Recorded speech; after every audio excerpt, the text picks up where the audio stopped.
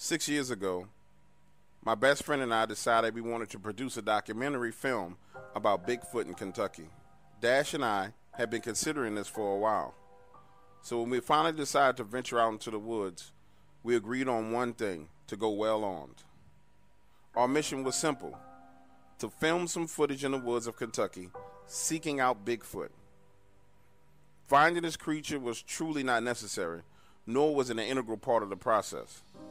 We had already lined up several local eyewitnesses, a professor in the study of cryptozoology, and a few authors to give their expert opinions on the subject. This trip was simply to get some good overnight footage of us camping in the woods, also to capture us overreacting to the sounds of the night. Our first witness we met was a 65-year-old single female who, while driving home one night, witnessed the creature crossing the road and almost hitting her car. She claimed that the creature was 8 feet tall and was able to cross the 26-foot wide roadway in 3 quick steps.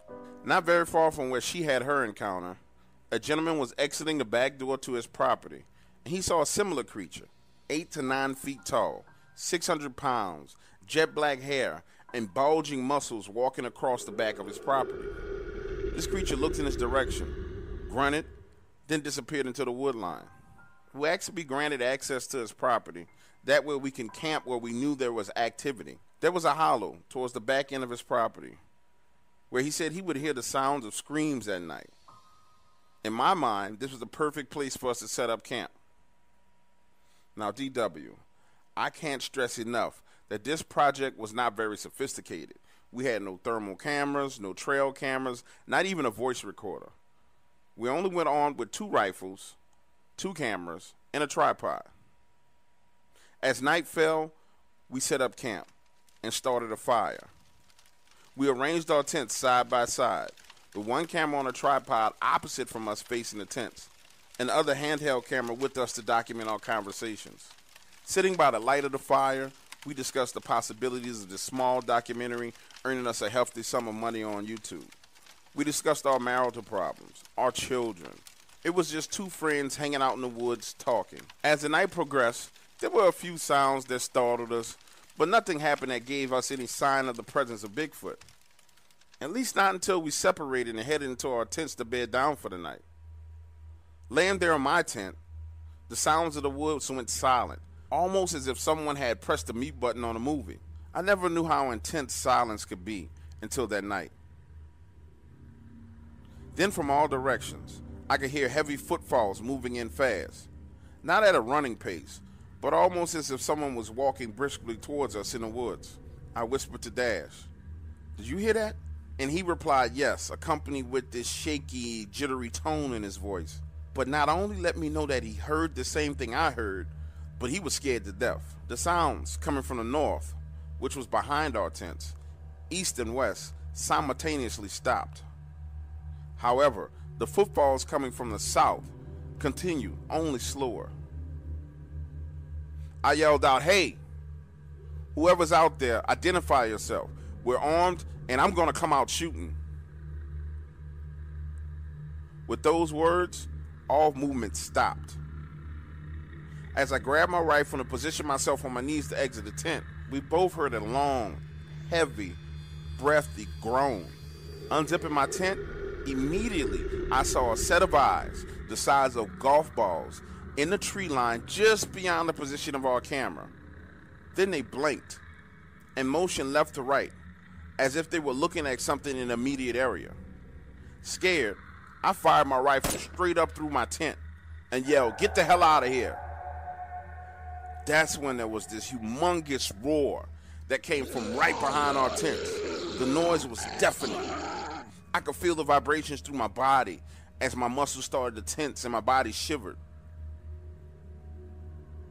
Then, even faster than these creatures moved in, they retreated, moving in the same directions they came. The sounds of tree limbs breaking and tree branches snapping was coming from all directions. And then, there was nothing but this awkward silence.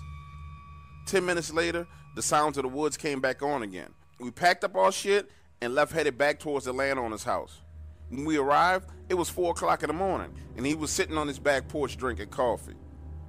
He said, I figured you boys would be headed back up this way after all that noise I heard down there. Did you find what you were looking for? After that night, we completely abandoned the idea of doing a Bigfoot documentary. Things had gotten entirely too real for us. And what we experienced, I wish upon no human being.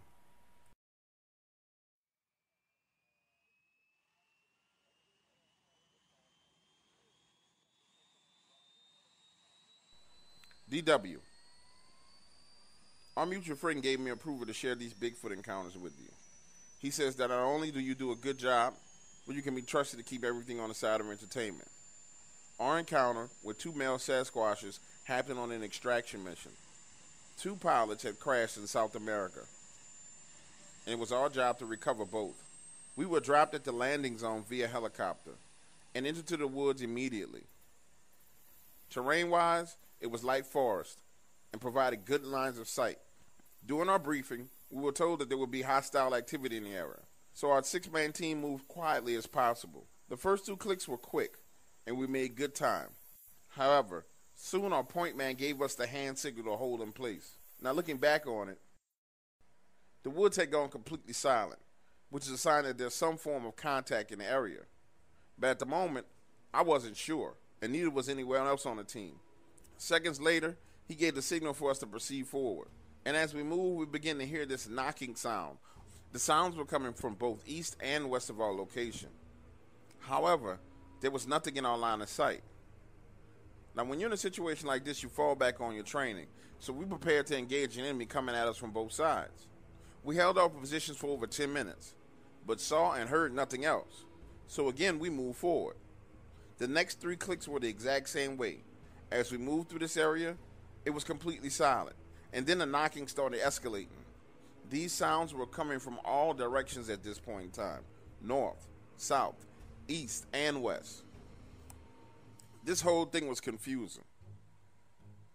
Enemies don't give away their location under any circumstances. Either they retreat or they attack.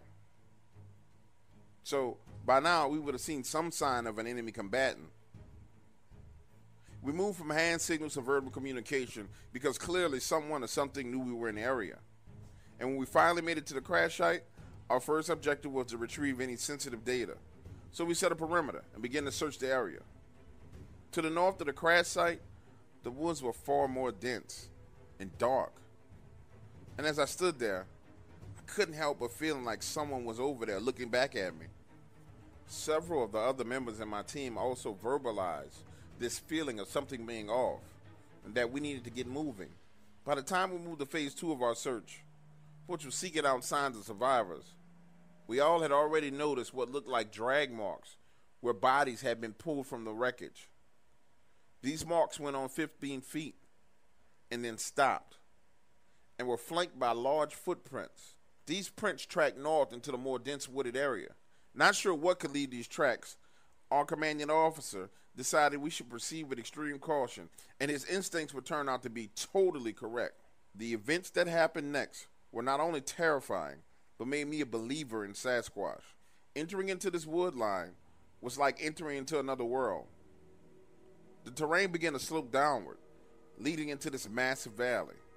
After an hour, we found ourselves at the base of this valley. The sunlight struggled to break through the trees, creating these shadows and giving this area this 100% creep factor.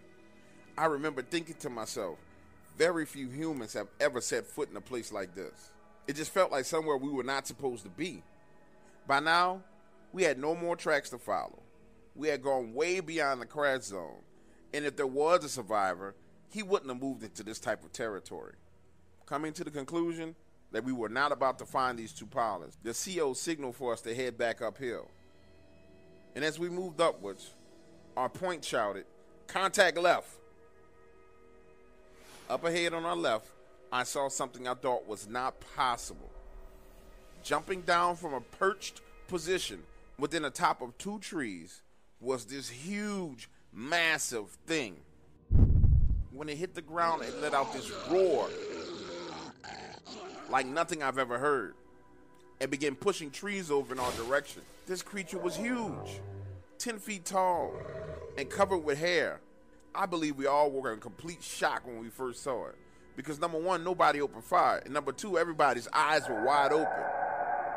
Then a second one let out a roar from behind us. And that's when his shit hit the fan. Engage!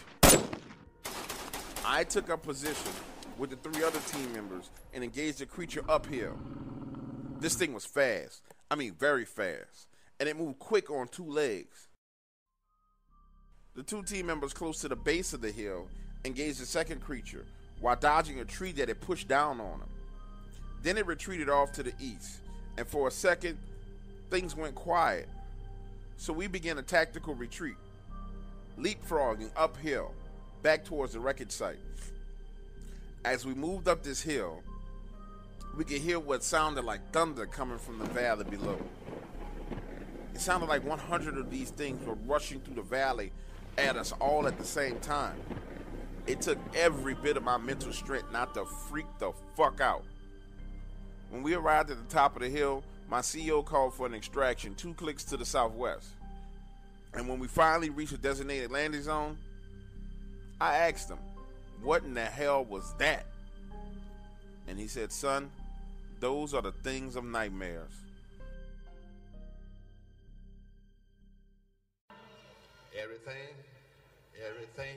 Everything gonna be all right this morning.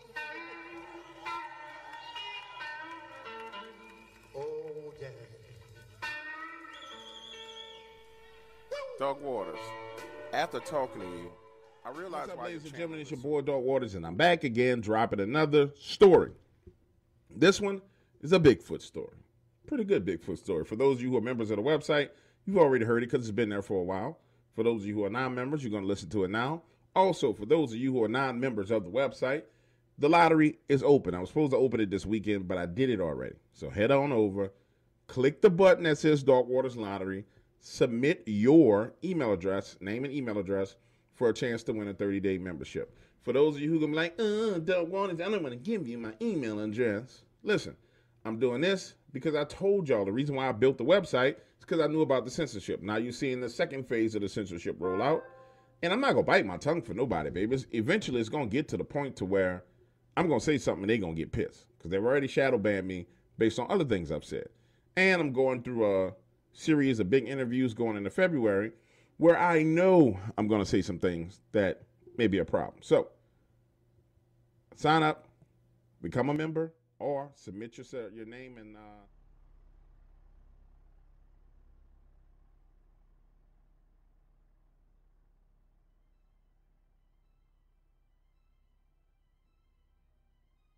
Oh, 1,500 hours, August 2010. We're flying at 20,000 feet. Our team, which is led by my best friend Steve and I, are on our way to Ruby, Alaska in search of a monster known to many as Bigfoot.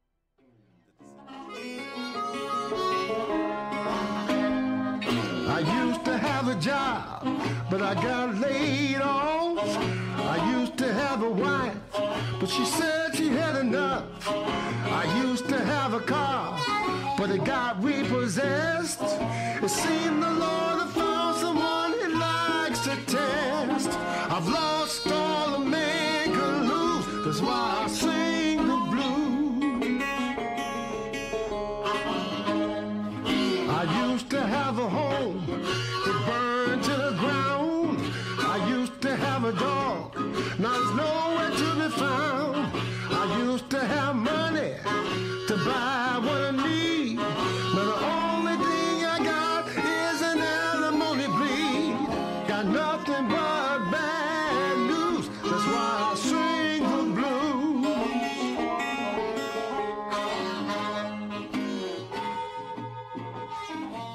Now let me get this off my chest. I want to start off by saying, fuck Bigfoot and everything about him. For years, them damn Bigfoots have been nuisances on my property. Killing my dogs, stealing my chickens, fucking my cows. Bigfoot and I have had such a contentious relationship around my property that I've shot him, I've tried to burn him, I've used bear traps on him. You name it, I tried it. It wasn't until these Dogmen showed up that them Bigfoot bastards decided they was going to leave. And you know what? I'm happy that Dogman is around. Now, before I go into my Dogman encounter, which is creepy and scary, let me tell you about my Bigfoot experience. The one that pushed me over the edge last year. You see, my septic tank at my property got clogged, right? It caused feces to back up and overflow all into my house. So I call out a treatment crew. They dig it up, open it up, and they get to work on a Friday. That evening, they left the tank open and placed a solution in it to dissolve the clog, and they said they will be back Monday. So the entire weekend, my property smelled like shit. Now, I'm out in the woods rabbit hunting. And if you know anything about Bigfoot, you know that they leave these markers. Areas where they break trees, they break limbs, all kinds of stuff. And me personally, I have my own markers in the woods. I found it to be the best way to stay out of the area. So I tie ribbons on trees to give me an idea of where they are and where they're not.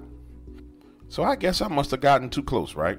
So I hear this bastard tearing through the woods, coming straight at me. Now you gotta understand, I've been dealing with these things for years. And I know it's not the one that's coming directly at you that you have to worry about. It's the other one that you don't see or don't hear that you need to be concerned about. So I take off running, heading back to my house, and I'm hauling ass through the woods. I hit the clearing onto my property, and when I look back over my shoulder, there's two of these fuckers closing in. Now, these creatures don't move like you see in the movies. Their motion is a little bit different. Yes, they can run on two legs like a man, but also they can gallop forward on all fours, similar to like a gorilla. Now, one is running, and the other one is galloping. And I know I can't make it into my house. So guess what I have to do? I jump into the open septic tank. And yes, I dive into a big pile of shit. And when I finally stand up, one is looking down at me with his forearm covering his nose. And the other one is circling the tank. I was forced to stay in that shit for about 25 minutes until these bastards decided they were going to leave. That day I had enough, and I decided I was going to go buy the biggest dogs I could find. I ain't talking about regular dogs. I got 2 Neapolitan Mastiffs. These aren't pets. These were guard dogs. Very expensive. The first day I let them loose on the property, a Bigfoot came around. And together, they were successful scaring them off. But a week later, the 2 got separated, and I found one of them dead, neck broken and lodged in a tree. After that, the other dog decided he was going to stay out of the woods. And hell, I couldn't blame him for doing that. So a couple of weeks passed, right? I'm out there working on my truck. I got it jacked up, and I'm up under it. And I see my dog going to the edge of the woods. He's sniffing around and kind of just being nosy.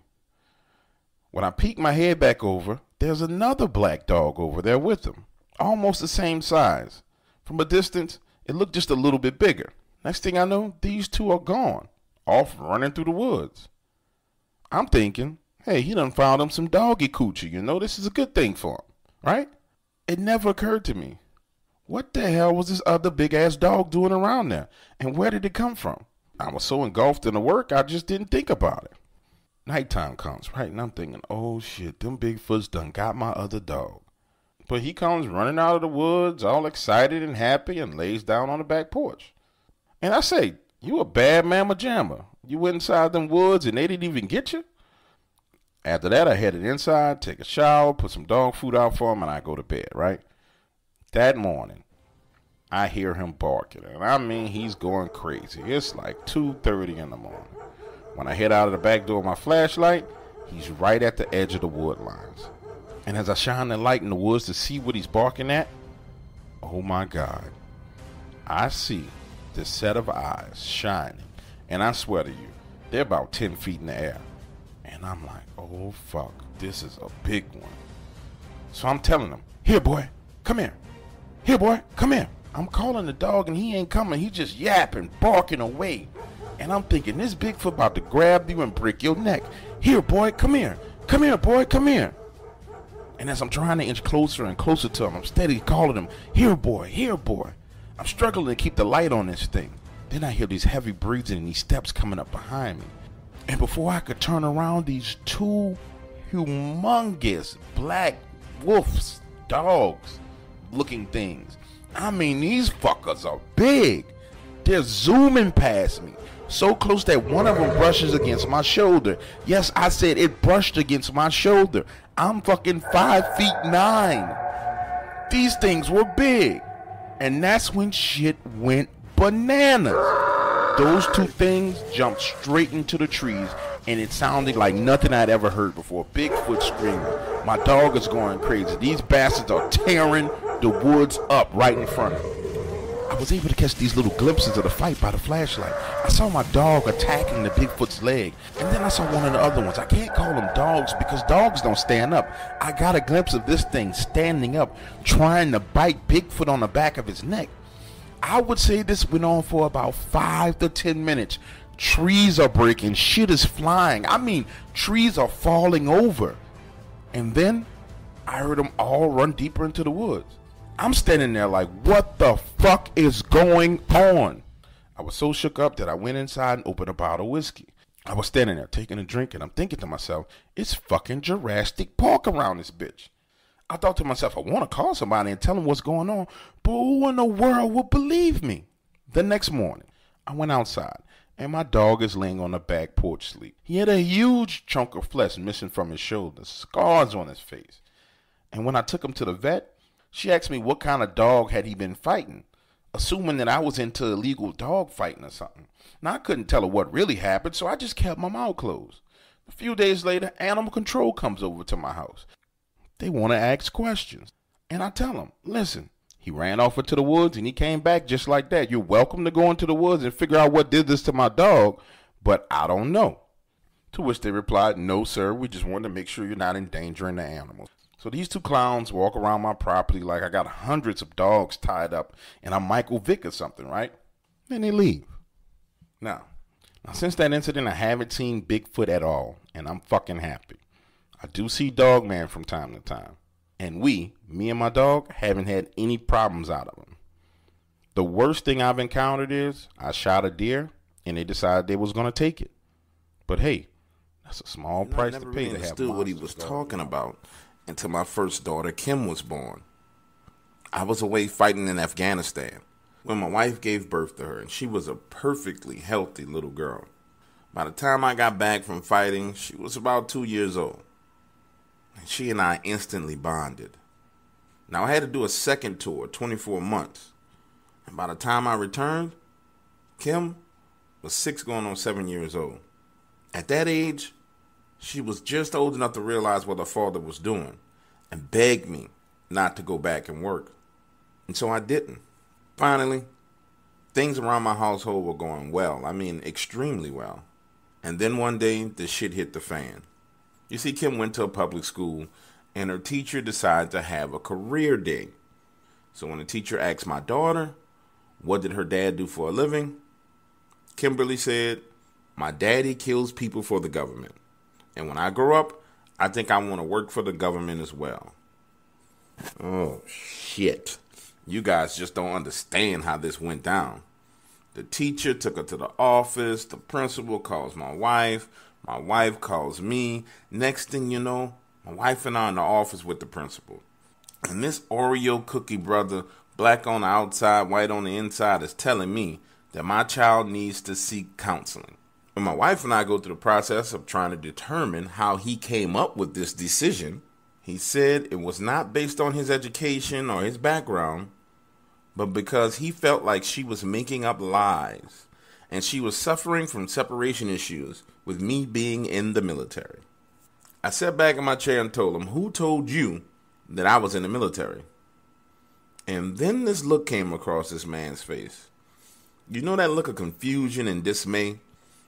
I could see the gears turning inside of his head. And then my wife excused herself and stepped outside.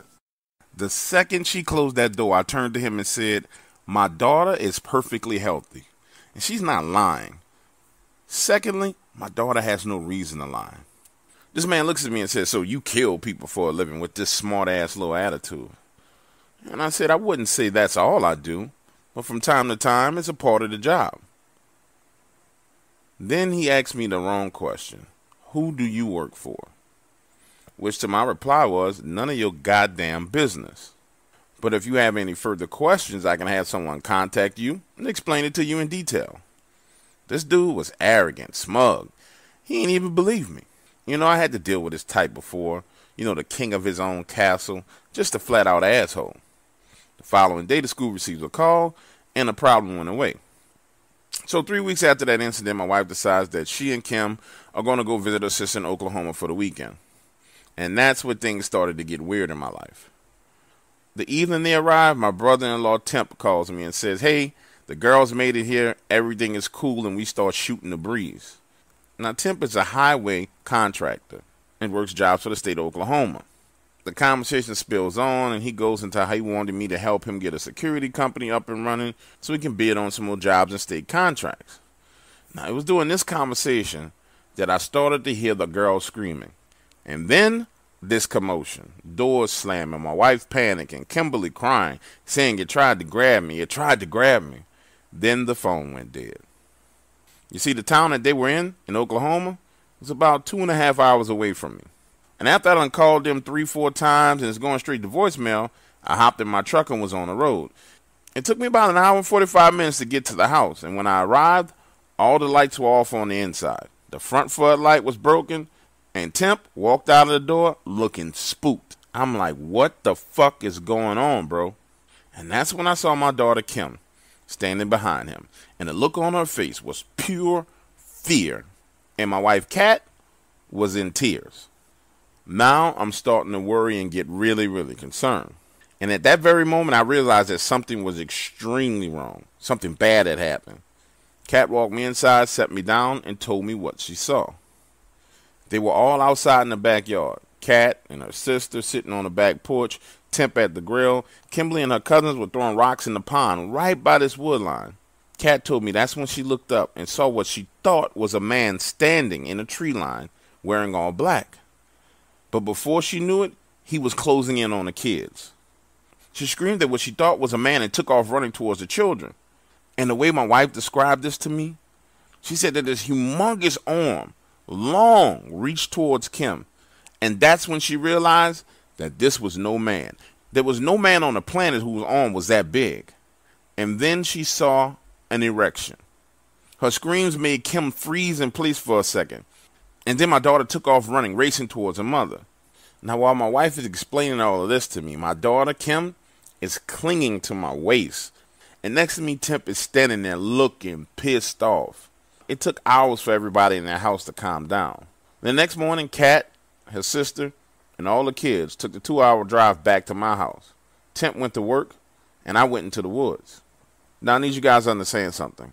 At this moment in time, I did not care if it was a man or a beast, and I didn't know what it was. All I knew was something bad happened to my daughter, and I was going to find out who or what did it.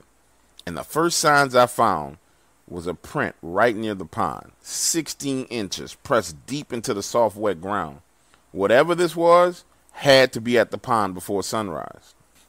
That's when I realized that this was not a man. It was some type of creature. Now, Oklahoma has always been known for having aggressive Bigfoot activity. I decided the best way for me to enter those woods was not from the property itself, but from the highway. So I called Temp, told him where to meet me and where I was going into the woods at. It took a while, but I was able to work my way from the highway through the woods all the way down to where I paralleled the area where the pond was. And then I picked up another print. I was able to follow the trail of those prints for about 100 to 125 yards. Then I got to this real thick brush, thicker than anything I've ever seen. And from there, I had to find a way to work around it. Now, when I got on the other side of this brush, there were signs everywhere, tree breaks, high and low, trees that had been freshly pushed over. So many signs of activity that it made it hard to tell which direction this thing was traveling in. So I just picked a direction and kept moving. I figured whatever was in here either knew I was there or would find me. I had been walking for about 15 or 20 minutes, and I start to hear this tree knocking. Now, I need you to understand something. While I was out there, I didn't know what it meant at all. But I knew something was watching me. I could feel it, sense it. Working in my profession, you develop a sense of these things. Your body tells you when you're in danger. And something was there. I just needed it to reveal itself. So I moved deeper into the woods. And as I moved, I silently charged my AR-15. Now, from the time I charged my weapon to the time I engaged this creature, it had to be about another 50 to 80 paces. But that's when I heard this roar coming from behind me. Deep, strong. It literally shocked my nervous system. Now, I've been battle tested, and nothing has ever made me freeze in my tracks like that. I couldn't even move or think for about 4 seconds. And when I turned around, there it was. Now, this thing looked human, but slightly retarded. Black hair, head elongated, teeth black and dirty. And when we made eye contact, it had this look in his eyes like, I'm gonna kill you. But when I motioned to raise my weapon, this thing's facial expression changed. It recognized that I had a weapon, and we both knew that it was in trouble. My first shot was not to the head or to the chest, but to this creature's knees, 2-3 round bursts. And it let out this yelling, groaning sound and took off running. When I say it moved fast, it moved fast. And I know I hit this thing in its knees. I took off behind this thing, waiting for the perfect time to fire again. And as it ran, it literally was knocking trees over with its forearms. I was committed. I didn't give a fuck how many trees it threw. All I knew was I was going to get it or it was going to get me. Now, this thing moved so fast that it had gotten damn near 75 to 80 yards ahead of me through the woods. I could damn near barely see it. All I could see was the trees swaying and moving, and then it started to slow down. It stumbled a bit, and as I closed in, I heard another one coming from behind me, screaming and yelling. And I remember thinking to myself, you can bring your ass if you want to, but your friend right here is about to get it. And as I closed in on this thing, it had stopped running, was kind of walking at this fast pace, dragging his right leg, unable to bend his knee. I was about 15 to 20 yards away from this thing when it turned and looked at me. Those eyes now look completely human. I could see the fear, apprehension, and even the regret. The same look I had seen in men's eyes all over the world, from Cambodia to South Africa, Afghanistan, Antarctica. The look a man has when he realizes he's about to die. I emptied my magazine into the back of his head and neck. It stumbled forward, hitting the ground, right shoulder resting up against a tree. And then I took off running as fast as I could in the direction of the highway. When I got there, I was out of breath, and I knew it was more than back there. I could hear them yelling, screaming. I called my brother-in-law, Temp, and within 10 minutes, he was there picking me up. When I got in his truck, the first thing he said was, "Did you kill it?" "Yeah." "What was What's it? up, ladies What and was gentlemen? it?" It's your boy, It was Dog Bigfoot. Waters, and I'm back again, dropping another story. This one is a Bigfoot story. Pretty good Bigfoot story. For those of you who are members of the website, you've already heard it because it's been there for a while. For those of you who are non-members, you're going to listen to it now. Also, for those of you who are non-members of the website, the lottery is open. I was supposed to open it this weekend, but I did it already. So head on over, click the button that says Dog Waters Lottery, submit your email address, name and email address, for a chance to win a 30-day membership. For those of you who can be like, Dog Waters, I don't want to give you my email address. Listen, I'm doing this because I told y'all the reason why I built the website is because I knew about the censorship. Now you're seeing the second phase of the censorship rollout. And I'm not going to bite my tongue for nobody, baby. Eventually, it's going to get to the point to where I'm going to say something and they're going to get pissed because they've already shadow banned me based on other things I've said. And I'm going through a series of big interviews going into February where I know I'm going to say some things that may be a problem. So sign up, become a member, or submit your name and email address in the lottery and get down with the get down. You know what I'm saying? But if you want to hear this full story, you need to be a member. You're going to need to be a member, baby. Peace.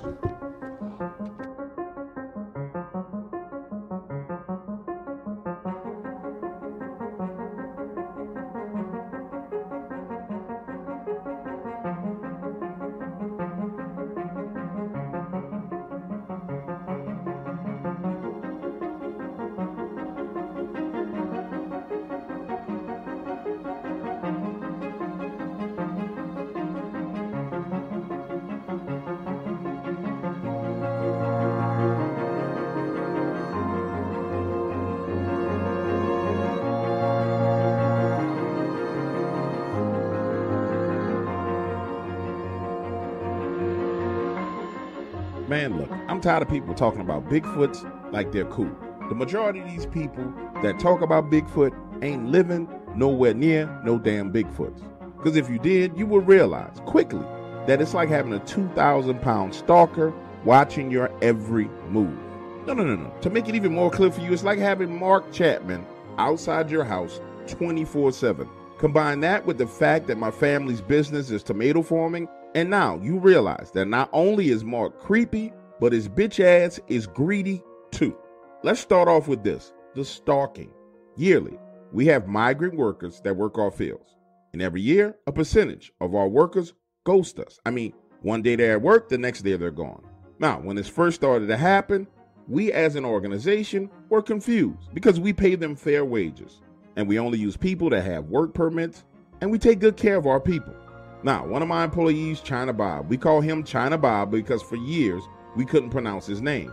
So finally, he got disgusted with people mispronouncing his name, and he told us to call him Bob. Now, combine that with the fact that we have other men who work for us named Bob, it's better to call him China Bob. Just like the black man that works for us is called Black Bob, and the white man that works for us is called White Bob. It's just a way of distinguishing who they are. Anyway, China Bob comes to me a few years ago and says, hey, I figured out why our workers are going to work for other farms. Goes on to tell me that we have a yearling that comes on our farm. Now, he goes on to tell me stories about when he was a kid and how they had him in his village and how they had to go out and kill them and how it took a hell of a lot of bullets to kill these things. Now, I need you to understand something about me and the concept of there being a Bigfoot. I knew there was a possibility that something like that existed, but as far as I was concerned, the possibility was about 5%. So as China Bob is telling me this, I'm looking at him like he's done lost his damn mind. We go back and forth talking about this for about 5 minutes and agree to disagree. But he leaves me with this ominous warning saying, look, you always leave the farm and head home in the middle of the day. If you stick around here at night like some of the other employees have to do, you will see this thing here on the farm. Now, the following morning, I'm in the office, Black Bob walks in, and I spark up the conversation with him saying, hey, have you seen anything weird on the property? He looks at me, what the hell are you talking about, look? And I said, well, have you ever seen anything like a Bigfoot out here? Black Bob goes on to tell me that sometimes when he's out here working late at night, he feels like something is watching him, but he never knew exactly what it was. So I decided the only way to get to the bottom of it is to stick around and see for myself. So picture this. I'm sitting in a chair, leaning back, smoking a cigarette, relaxing. And to paint a picture for you of how a tomato farm is set up, if you imagine being inside of a baseball stadium and you're at home plate, you got the first baseline, the third baseline, and then the stadium makes an arc that goes all the way from third base around through left field, center field, to right field, back to the other baseline, right? That's how our tomato farm is set up. And then we have our tomatoes planted in tiers that step up every 10 feet. So essentially, if you're standing there in center field and you look around, you're completely surrounded by tomatoes all the way up to 50 feet in the air. Now, like I said, I'm sitting there smoking my cigarette, right? Look up and I see something running. And it's running pretty fast too. It's up high on the fourth tier running behind the tomatoes, and it's moving from right field headed to center field. Now listen to me, when I tell you this is about 120 to 130 yards away from me, but it's big. I can see that it's big. So big that I say out loud, what the hell is that? Now understand, I'm not sitting there in complete darkness, but the big lights, the ones that we use to illuminate the crops during harvest time, those were off. So I get up, walk over, turn the switch, and turn those lights on. But with these lights, they don't just come on and flash brightly. They're a lot like football field lights. You turn them on early and then they kind of warm up. And then next thing you know, it's super bright outside, right? The second the lights click on and the dim lights start to shine, it freezes right there in center field and tries to hide behind the tomato plants. But it's way too big. And even though our plants are strung up in the air, you can still see this thing standing there. And even at that distance, I could tell that it was some kind of giant hairy man. And then next thing you know, a fucking tomato comes flying at me, lands at my feet. And I need you to think about this, understand how far away this creature was. And it threw a freaking tomato that landed right at my feet. I stand there watching it as it's watching me. Next thing you know, another tomato comes flying at me and lands on the wall right above my head. And for me, it was at that point in time where I had seen enough, and I said, fuck it, I'm turning off these lights and going my ass home. The next morning, I get to work early and I find China Bob. He's standing there drinking coffee with Black Bob. And I go on to tell him about the events of the night before, and he starts to laugh at me. I'm talking about bent over at the waist, laughing, saying, "I told you so, but you wouldn't believe me." After he's had a good laugh, he says, "Now that you understand what's going on, I can explain to you, boss, what this thing is costing you. Because that big, giant, hairy monster is eating your tomatoes." From there, China Bob and I go into this discussion of how to get rid of this thing. I tell him, "Look, maybe we can leave the lights on all night long and that'll keep it away." He says, "No, all you're going to do is run up your power bill and it's going to sneak in and still eat your tomatoes." So then I suggest that, look, maybe we just shoot it and get rid of it. He says, "No, that's not a good idea because right now all it does is sneak, eat some tomatoes, and go on about his business. You don't want to piss this thing off." After going back and forth for another 10 minutes, me making suggestions and him shooting them all down, we decided the best thing to do was leave it alone for now, and hopefully it would just go on about its business. But it didn't. The next day, my wife is sitting in a truck on the backside of the property, and she sees it peeking at her from behind a tree. She completely freaks out, damn near runs over one of our employees, trying to get the hell out of there. Now understand, our house is on the same property as our farm, and it was like once this thing laid its eyes on my wife, it went into full stalker mode, turning its attention from the farm to my house. Now it's peeping at her through windows, and it's gotten to the point to where my wife doesn't even want to be at home alone. Remember, prior to this, I didn't even believe that these creatures existed, so I didn't have the luxury of understanding all of their behaviors. But one night, my wife had some friends over for wine.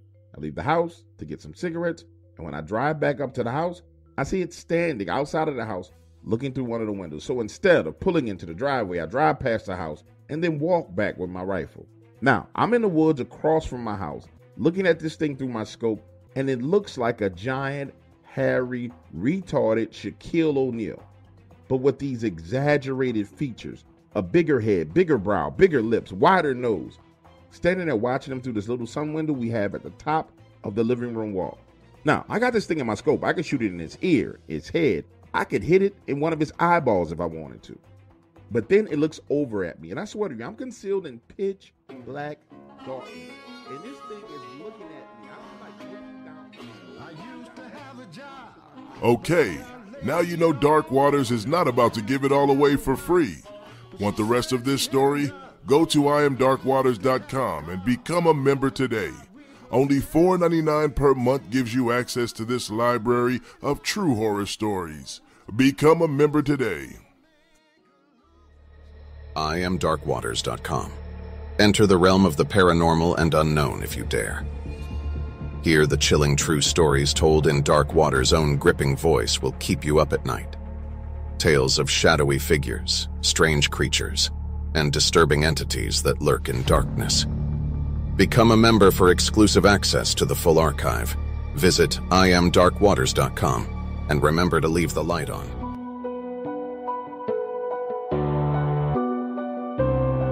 You're listening to Dark Waters Radio, the premier destination for paranormal and cryptid encounters. Get ready for storytelling perfected with your host, the godfather of Dogman stories himself. With over 300 interviews conducted around the world, 5 published books, and founder of DogmanCams.com under his belt, Dark Waters has cemented his status as the authority on all things strange and frightening. From dogmen to ghosts, witches, and government conspiracies, he's heard it all. After taking a short hiatus, Dark Waters has returned in full swing to once again evolve the landscape of true story narration. His gripping accounts of supernatural run-ins will have you on the edge of your seat.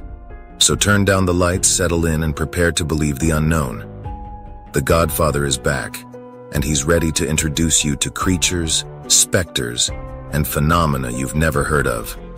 Storytelling perfected. This is Dark Waters Radio.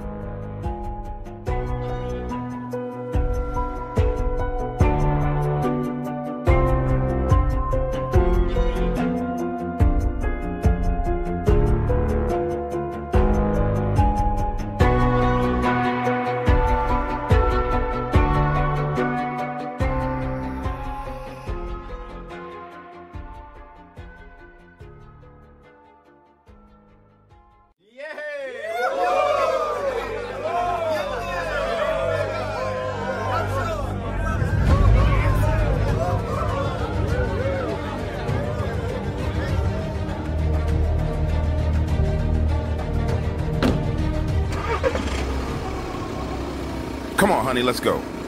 Get inside. Let's go.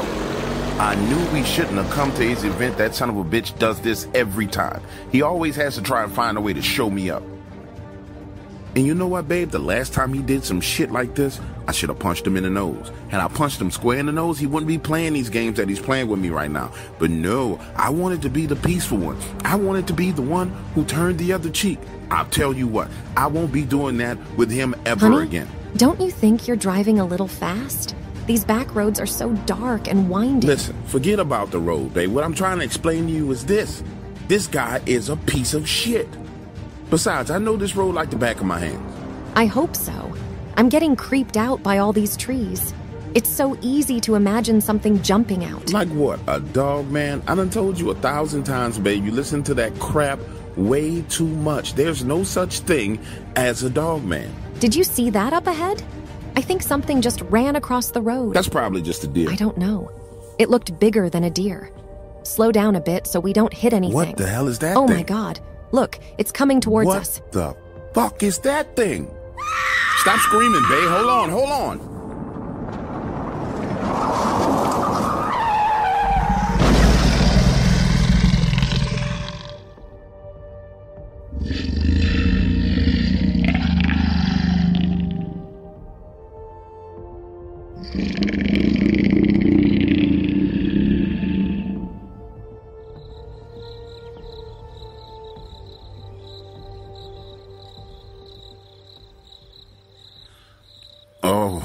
Oh, my head. Oh. Honey, are you okay? Honey. Babe? Babe, where are you? Oh, what the fuck? Where's my cell phone? Son of a bitch. I gotta get out of this car.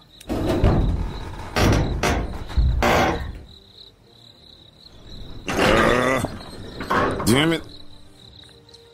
Hey, where are you?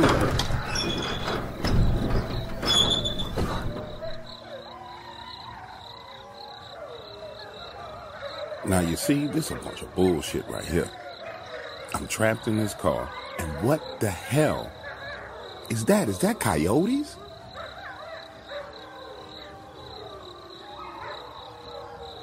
Is that wolves? You don't have wolves around here.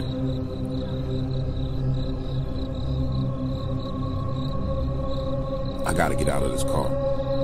I absolutely gotta get out of this car. Hold on. Wait. There's a light over there in the distance. Hey! Hey, hey, hey! Help me! Hey, I'm over here! Help!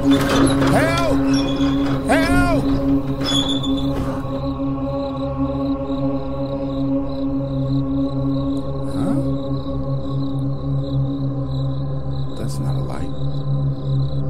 Those are eyes. Glowing. Red eyes.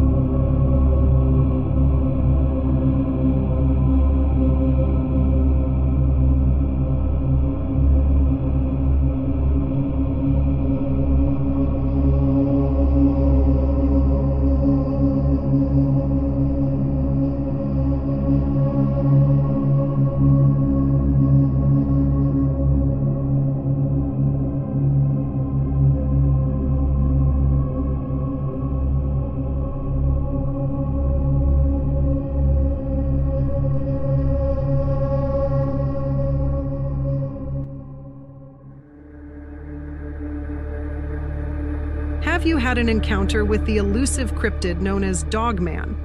At huntdogman.com, we document sightings and expeditions searching for proof that this beast exists. Share your story and listen to chilling Dogman accounts from others who have glimpsed the creature. Learn about upcoming outings you can join to hunt for evidence. Uncover the truth about Dogman at huntdogman.com. Do you crave adventure off the beaten path? At erieexpeditions.com, we take you on guided tours of the world's most haunted, cursed, and mysterious locations. Visit castles, asylums, murder sites, and more on our one-of-a-kind excursions into the dark unknown. Meet expert guides and use state-of-the-art equipment to hunt for paranormal activity. Voyage into the eerie and macabre at erieexpeditions.com. The journey begins now. IamDarkWaters.com. Enter the realm of the paranormal and unknown if you dare. Here, the chilling true stories told in Dark Water's own gripping voice will keep you up at night. Tales of shadowy figures, strange creatures, and disturbing entities that lurk in darkness. Become a member for exclusive access to the full archive. Visit IamDarkWaters.com and remember to leave the light on.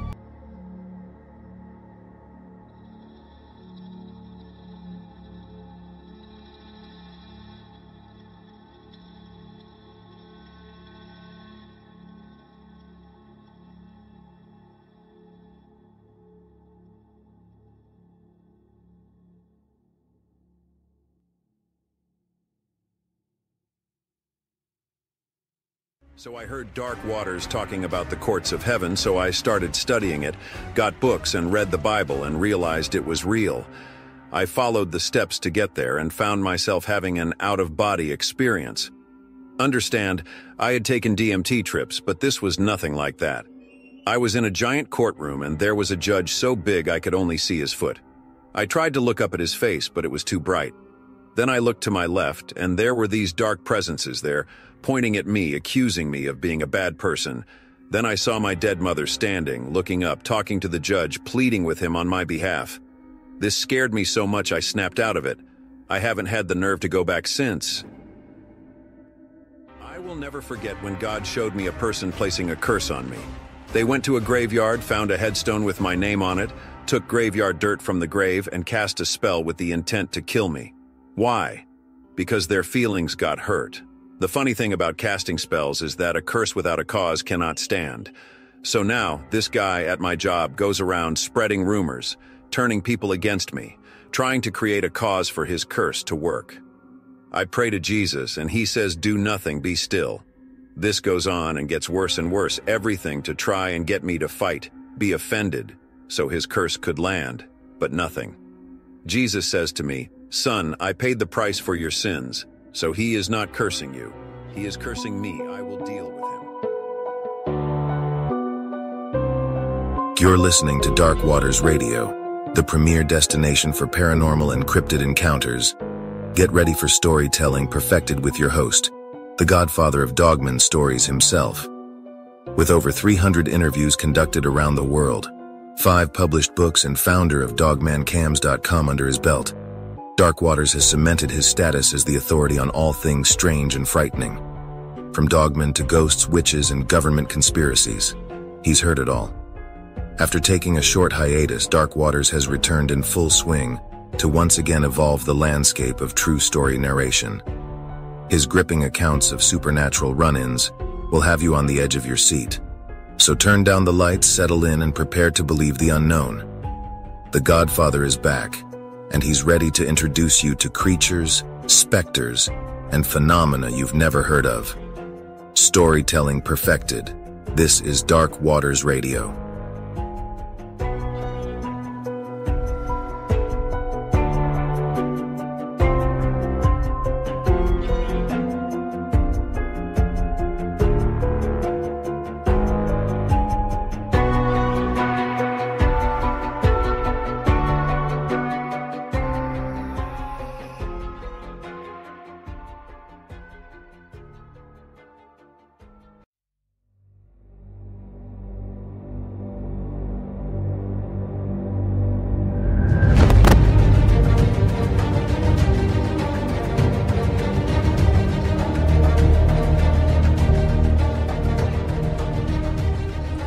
So most men have a problem with spoiling their wife.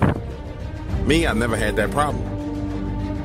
As far as I was concerned, I didn't have an issue with dropping you off to work, picking you up from work.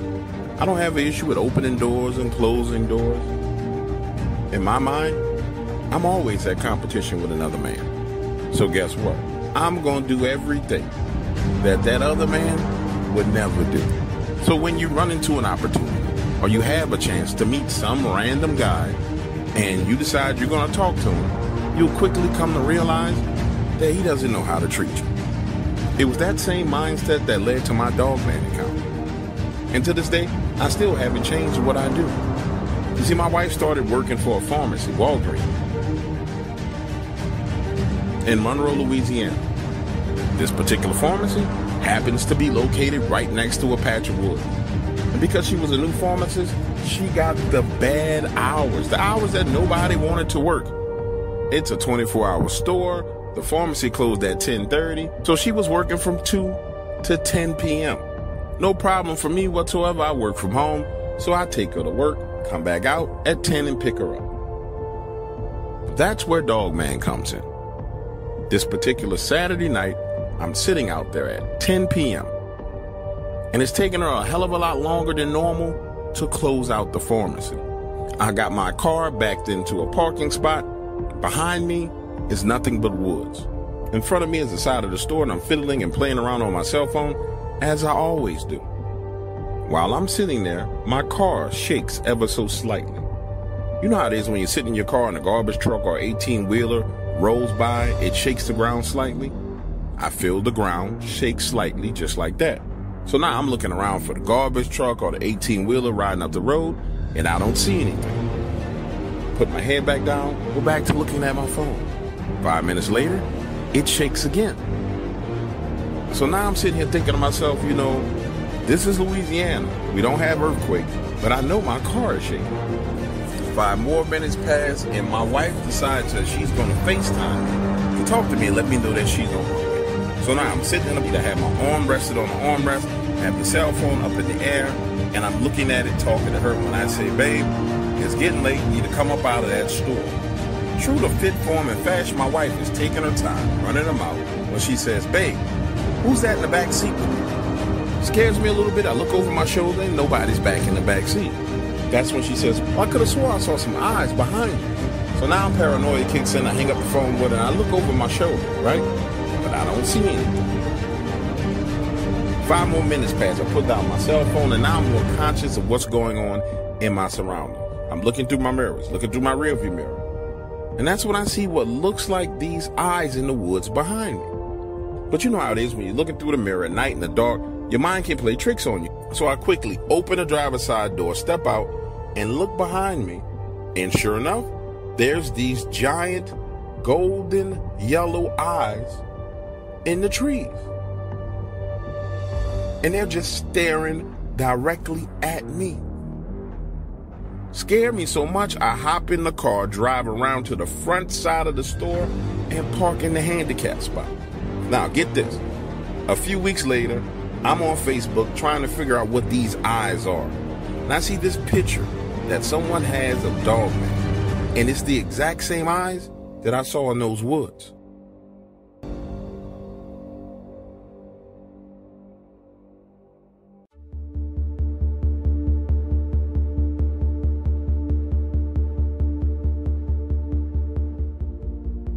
Listen, the concept of a wolf that walks on its hind legs was and is still foreign to me. Even though I have spent countless hours of my life in the woods, I would have never imagined that such a thing existed or was possible. However, since seeing this creature, my perspective has changed. Not so much on hunting and going into the woods. That is too much a part of my way of life, but on what is and isn't possible, if you catch what I mean. My mind no longer just accepts what people say as truth. In a way, my encounter has been a great eye-opener for me. Picture this. It was a warm, sunny day, 84 degrees. I had just parked the truck and was preparing to walk into the woods when I see another hunter, Evan, coming out of the woods. He has this crazy look on his face and he says, Jimmy, it's not a good day to be in the woods. I've been here since 5 a.m., went to take a deer, hit it and tracked the damn thing. And when I found it, let's just say something else had got there before me, and it wasn't normal. I say, something else? What are you talking about, Evan? He replies, listen, just trust me. Stay out of the woods today. Besides, you done got out here late anyway. He was right. I should have been here hours ago. As he put his rifle in the back seat of his truck, hopped in and pulled off, I stood there thinking. My mind wandered off, started to replay the events of 2 days ago. An issue at work. I'm a distribution manager for a subsidiary of a major beer company, and things have been extremely stressful around the office. Sales have been down, and my boss doesn't seem to understand it's not my job to concern myself with marketing or branding or inner office politics. It's my job to make sure our logistics are in order and that clients are happy with the service they get from this organization. I'm not a cog in the machine. I'm the GPS system that makes sure that money makes it back to the organization. So when she had this staff meeting and went into all this crazy nonsense, I excused myself because it had zero to do with logistics. And frankly, it was an emotional tirade about the state of the beer industry, and I just didn't agree with shit coming out of her mouth. So I left, went back to my office, and got on the phone making sure things were taken care of. 30 minutes later, she comes in talking about how she felt disrespected by me leaving the meeting, and how if she was a man, I would not have done that to her. Just crazy shit, and she sees me on the phone with the client. So I asked the client to call back, and then I go off on her. Listen, Amanda, first of all, there were women who held your position for 10 years prior to you getting here. Her name was Elizabeth. I walked out of every meeting she had, and you know what? She never once stepped foot in my office talking about her fucking feelings. Want to know why? Because Liz knew that if product does not get to its destination on time, then she looks bad, very bad. You know what else? Elizabeth grew up with 3 brothers, could shoot a gun, drink me and you under the table, and she didn't give a flying fuck about feelings. She only wanted results. So please don't come in here with that feminist bullshit about you being disrespected on the job. I get paid to move stuff around. I'm the best in this state at it. And frankly, I don't have time to sit and listen to a bunch of bitching and moaning about the marketplace and the consumers that keep the lights on. She stood there with her mouth dropped wide open. You could tell that over the span of her entire life, no one had just told her like it was. Speechless is the word that came out of her mouth. And she doubled down on her woe is me routine. So I picked up the phone and called the client back and got back to work as she stood there rambling about a bunch of feelings for 3 minutes, then stomped out. 10 minutes later, her boss, Jules, calls me. Jules makes $1.8 million a year. He says, hey buddy, now you know things are changing. The old school balls of steel, iron tongue days are over. These kids can't handle that harsh truth. You got this woman calling me in tears. He laughs and says the craziest part is she knows you're right. But she feels like I cut him off and say, Jules, we got 3 drivers that are out sick. Also, we got $600K profit on the road. I've been busting my ass. I just can't do it with her. Well, guess what? I didn't have a choice hiring her, and so you don't have a choice working with her. Smooth it over and get back to work. But I want you to know I understand. Believe me, I do. Have you ever found yourself reliving an event and your body is just on autopilot? Well, that is what happened to me. I was on autopilot, completely checked out of reality. I had gotten my rifle and started walking into the woods. That is how consumed I was in my thoughts. And when I finally came to checked out of the Mind Hotel, dude, I'm 70 yards in the woods, and I'm like, shit. So I figure you are already out here. Let's just take a walk in the woods. So I walk, and my mind starts to go into the scenarios of how I need to handle this woman. Again, I check completely out. I'm not in the woods. I'm in my office seeing myself have a conversation with her and smoothing it all over. I'm playing out the right words to say to sound apologetic, but not like I rolled over because she called Julian. Well, I can't tell you how long I had been walking before I noticed the blood on the leaves. I wasn't paying attention, but I noticed it. Dark maroon colored, thick tacky. Now I'm back to reality. And I'm like, let's just see if what he said was true. So I start to follow this blood trail. And sure enough, I find the spot where the deer bled out. Blood all over the place. I find his boot prints 20 yards away. But there is no deer, but there is another blood trail. So I follow it for 50 more yards over to this patch of trees, and there is blood all over the ground under this tree. I'm looking around, like what the hell? So the dead deer didn't just walk off. But then it dawns on me, look up, fool. And when I do, well, I see this smaller wolf-looking creature looking down at me, blood on its snout, and it bares its teeth at me. I remember verbally saying, "What the hell are you?" and backing away from the tree. Now here is where it really gets scary. The further I back away, my eyes seem to start to see what I couldn't see when I was close up. There is a larger one like I described. Black, slender, long snout, head like a German shepherd, that is right there, no more than 20 feet from where I was standing. Scared the shit out of me. And this thing is looking at me. No expression. You know how a dog stares at you, person, watching their every move, like it's waiting on you to make a move, then it will take care of business.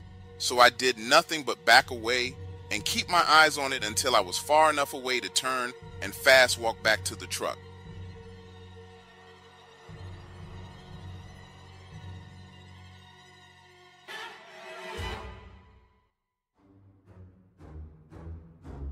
Reddit, what is the creepiest true story someone has ever told you? When I was about 11, some friends and I were having a slumber party, and we all snuck out of the house in the middle of the night and went to a park about half a block away. We had been there at least an hour or so when I thought I saw a large shadowy figure about 100 feet away, lurking in the shadows under some trees. We all turned to look and stared in the shadow's direction for about 5 minutes trying to make it out. Right about when we had decided we were seeing things, the figure started running at us at top speed. We jumped up and ran back to the house as fast as we could go and locked the door. We could hear someone moving around the outside of the house, and then it began tapping on the windows. We couldn't wake anyone up since we would have had to admit we had snuck out. We spent the night huddled together in the middle of the living room, waiting to be murdered. Luckily.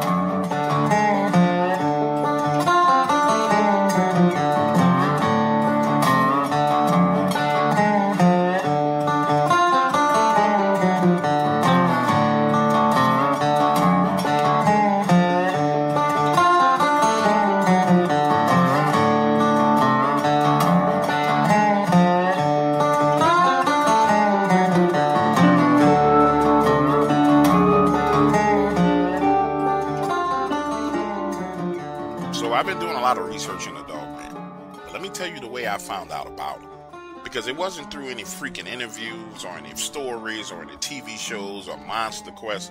I found out about Dogman by seeing one with my own 2 eyes. Listen, I'm a logger, professional logger, been in the business for 15 years, worked with all kind of companies. My most recent employer, Evergreen, out of Alaska. Logging is dangerous work, but I love being outdoors and it pays extremely well. Now, before I start, I'm going to tell you, my encounter was real short, but that doesn't take anything from it at all, because what I saw was absolutely amazing. It's a Monday morning. We're working on the side of this ridge. I'm on the ground, cutting on a tree, when I hear this growling sound over the sound of my chainsaw and through my ear protection. Confused by the sound, I turned Bumblebee off. If you're trying to figure out who Bumblebee is, that's the nickname that I gave to my chainsaw. So now, the chainsaw is turned off, the ear protection is slid up over my ears where I can hear, and now I hear this scratching sound. Clearly the scratching sound like something climbing the trees.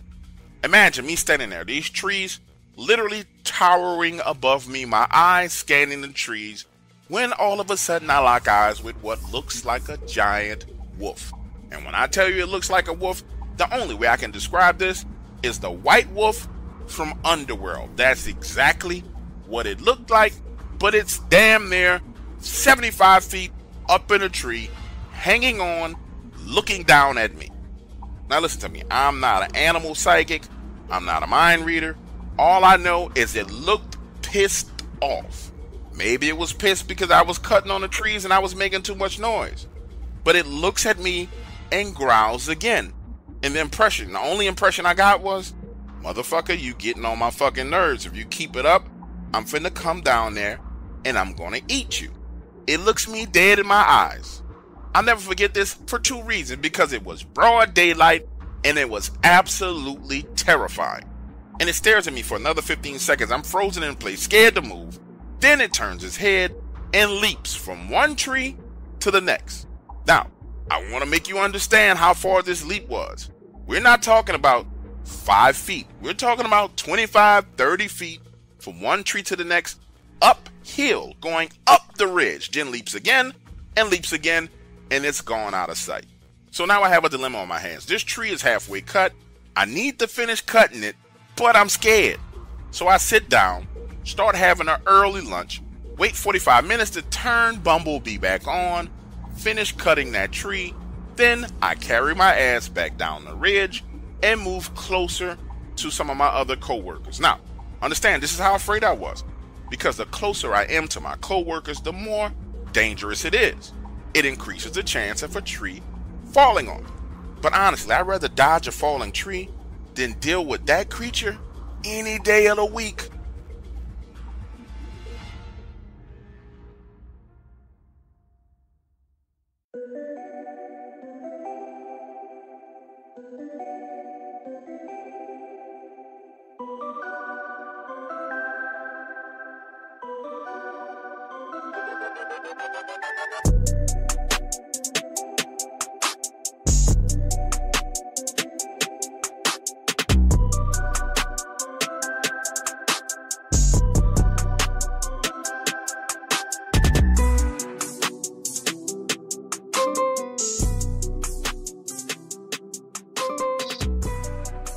A hard head makes a soft ass.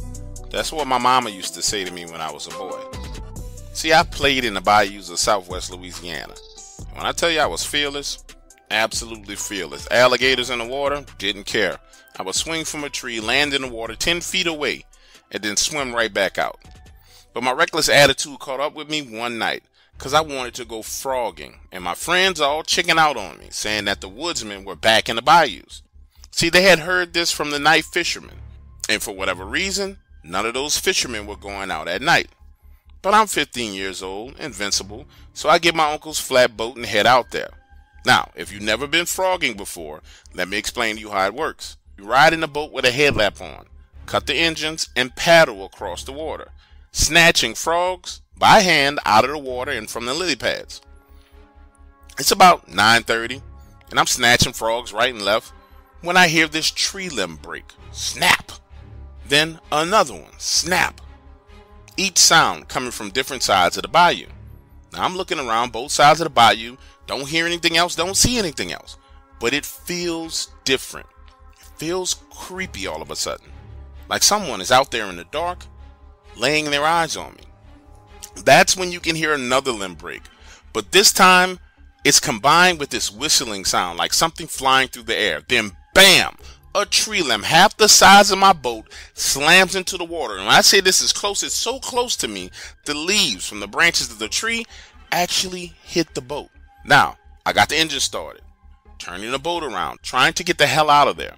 And as my head and that headlamp is whipping around in a circle, I get a glimpse of three, count them, 1, 2, 3 woodsmen standing right on the edge of the water. Huge shoulders, no neck, black fur, gigantic pectoral muscles. Scared the shit out of me. Understand what was going on while I was distracted by that limb hitting the water. These other three were about to wade into the water behind me. Had I stayed there 3 to 4 minutes longer, they would have been able to swim up to me and I would have never seen them coming. Back home, I go inside and my mama can tell something is not right. I tell her what I saw and she says, son, everyone else is staying out of the bayous at night for a reason. I done told your hard-headed ass, it's things out there worse than gators in them bayous. Angrily, my mother goes on to explain that had they gotten to me, not only would she had never seen me again, but they never would have found the boat either. And I'll just say it like this. After experiencing that and seeing those things with my own 2 eyes, it created a healthy attitude adjustment in me. I found myself having a deeper understanding of what the hell could actually go wrong in these bayous.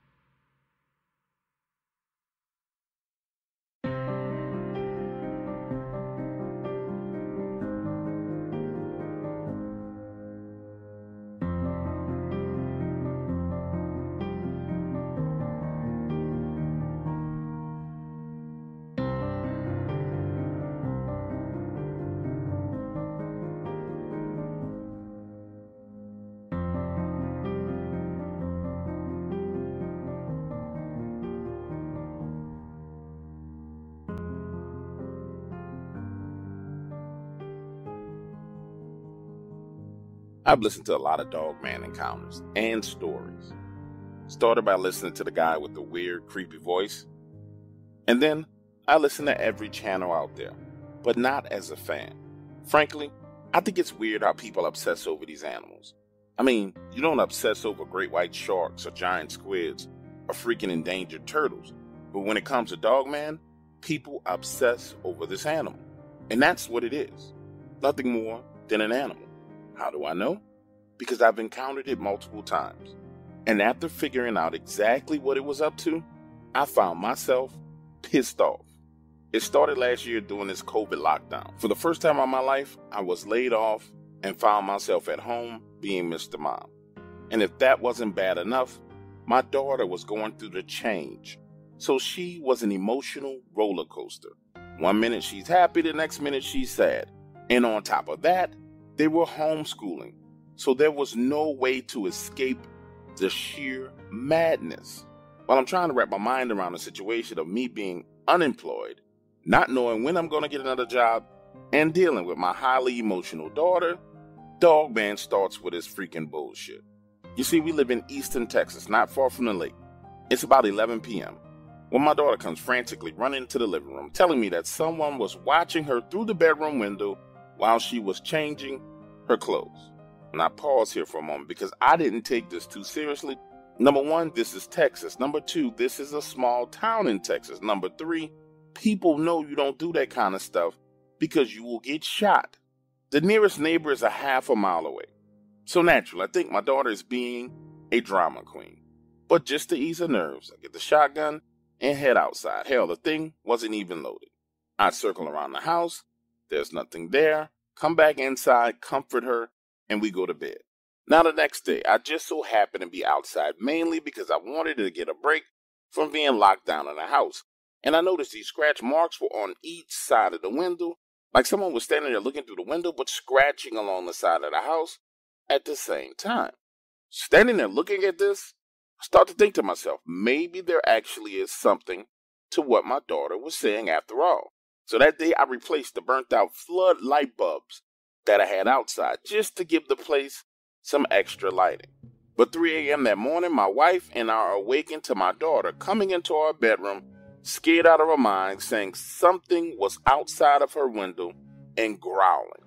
So I grabbed my Mossberg shotgun, put on shoes, and head outside, only to discover that the floodlights that I had just replaced had been unscrewed, taken out of the socket, and laid on the ground.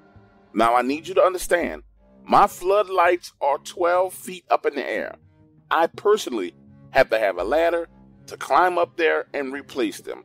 So now I'm starting to worry. I head back inside, get my flashlight, come back out, and I'm scanning the edge of the property line. And that's when I first get a glimpse of it. It's up in the tree 30 yards away, and it looks like a freaking werewolf from TV. Gray and black fur, pointy ears that are twitching, huge yellow eyes with these gigantic black pupils. Let me tell you, this SOB is just looking at me like I wish you would point that shotgun at me. Now, I don't know if you ever find yourself in a situation like this where you're facing down something that you're absolutely terrified of. For me, my mind began to focus and there was this clarity of thought. I was able to see the moisture on its snout even though it was dark outside. And I thought to myself, you know what?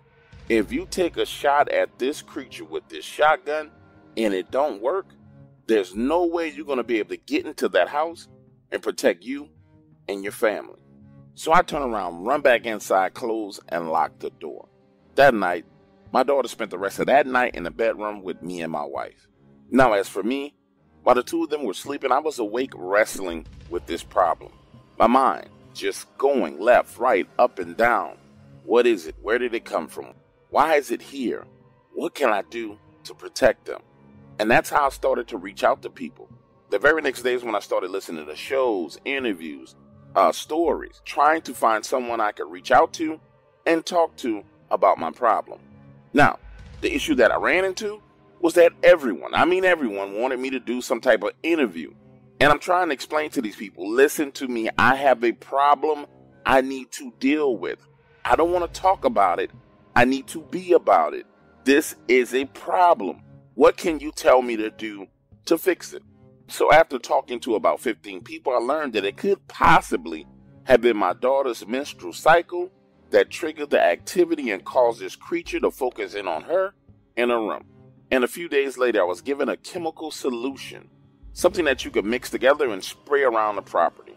So I gave it a try, and sure enough, no more Dogman activity. Then, the following month, when my daughter's cycle first started, I decided to test it. I didn't spray, and we started to hear scratching and growling outside. The next morning, I sprayed, nothing. Halfway through her cycle, it rains.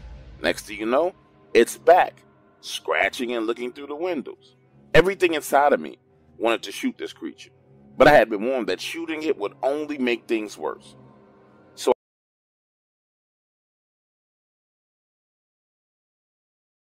I sprayed again, and it left. Now, here's a couple of things I took away from my experience with Dogman. Number one, they're real. And the second thing is, they're clearly attracted to the hormones or the smells or whatever it is that comes off a young woman's menstrual cycle. The situation I find myself in is that I have to keep spraying the wood line around my property. And these ingredients that I'm buying aren't cheap, and I'm pretty sure they're on some kind of federal watch list. But honestly, I have no choice. I keep buying it on Amazon because I don't want that creature coming back to my property. And if, by some strange coincidence, the feds show up at my house and start asking me questions about, am I building bombs or making explosives, I'm just going to tell them straight up, I'm glad you're here. I got a freaking werewolf on my property. If you want to help me with that, I'll be more than happy to stop ordering this stuff on Amazon.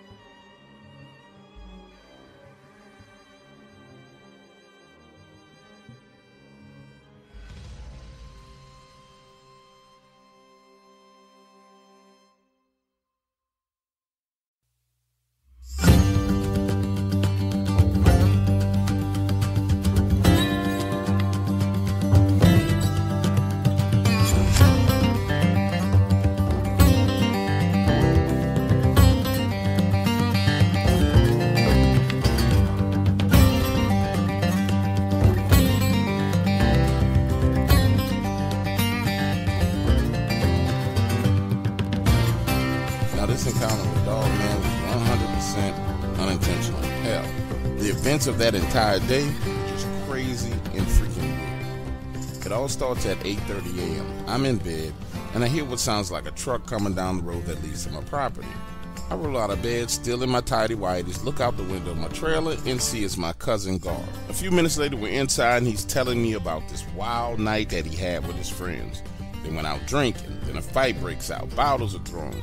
You know, normal Friday night hillbilly bullshit going on. You could tell Garth and them had been into a little bit of a tussle. Black eye, bruised knuckles, scratches all on his face. And one of the most important things to understand about my cousin is this. He's one of those quiet, crazy types. You know, that kind of person that's easily underestimated, doesn't talk too much, but at the same time, he's extremely violent. So we're sitting there for about another 5-10 minutes of small talk, and he finally gets to the point of his visit. He wanted to borrow $120. You see, Garth didn't want to go home to his old lady after being out all night drinking and then come home broke. So he needed to borrow $120 to keep her off his ass. And right here's where things start to freaking break bad. I didn't have $100 cash on me. So I tell Garth, look, let's hop in your truck, drive on up to the gas station, I use the ATM machine, get the cash, you drop me back off, and you go home. Should have been simple enough, right? So we head outside, get in this truck, get to the gas station, I hop out, go to the ATM machine, he walks in the door behind me. Now keep in mind, Garth has absolutely no money. I beat him back to the truck, and I'm sitting there waiting on him when he walks out of the door with a 6-pack of beer, hops in, opens a beer, and starts to quickly pull off and drive away. Picture this. We're right there where the parking lot meets the road. And I'm sitting there telling Garth, listen, you want my $120 to keep you from having problems with your old lady, but you got enough money to go in the store to buy beer? And as the word beer is coming out of my mouth, I hear gunfire. And next thing you know, the back window of his truck is exploding. Glass is flying everywhere. Garth hits the gas, makes a left turn, and starts to race down the road. Now, looking over my shoulder, the store owner is standing outside in the middle of the parking lot with a shotgun. And I need you to realize, this is a small town. In fact, it's smaller than a small town. Everybody knows each other. And now we're in a truck arguing. I'm like, Garth, what the hell is going on? And it turns out this son of a bitch has went into the store and stolen a 6-pack of beer. Mind you, I have $120 cash in my hand that he could have used to buy the beer. This crazy bastard decides to steal the beer. Listen, at this point in time, I done had enough. I tell him, Garth, drop me off at home, take the money, and get the hell away from me. 2 hours later, here comes the sheriff knocking on my door. I get arrested, and I'm sitting there. They're questioning me about Garth's whereabouts. The sheriff tells me, look, we done been to Garth's house. We done been to all his friends' houses. We don't know where the hell he is. And if you don't want to tell us where he is, you're going to sit your behind right here until we find him. So there I am, sitting in the holding cell, pissed off for the next 24 hours while they run around looking for Garth.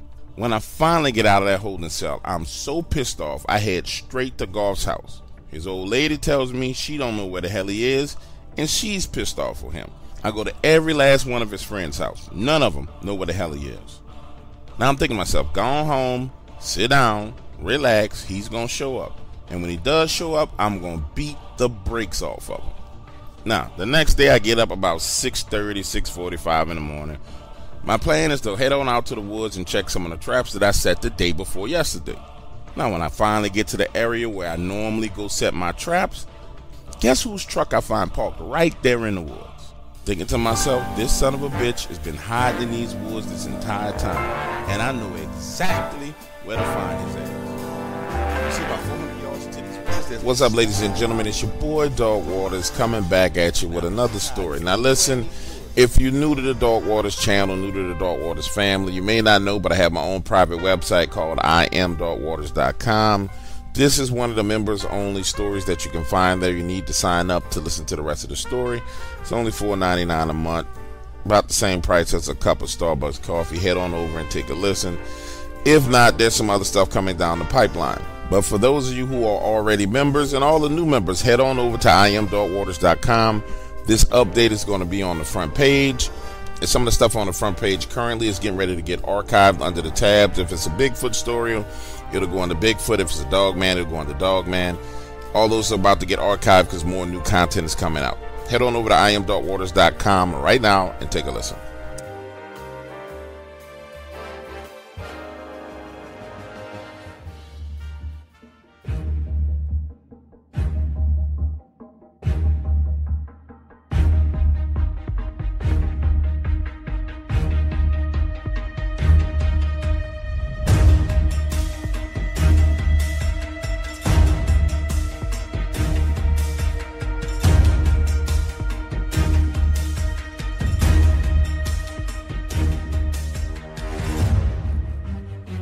Imagine coming home after a 13-hour international flight from a business meeting where you had the highest expectations, but due to one of your team members, it was a colossal failure.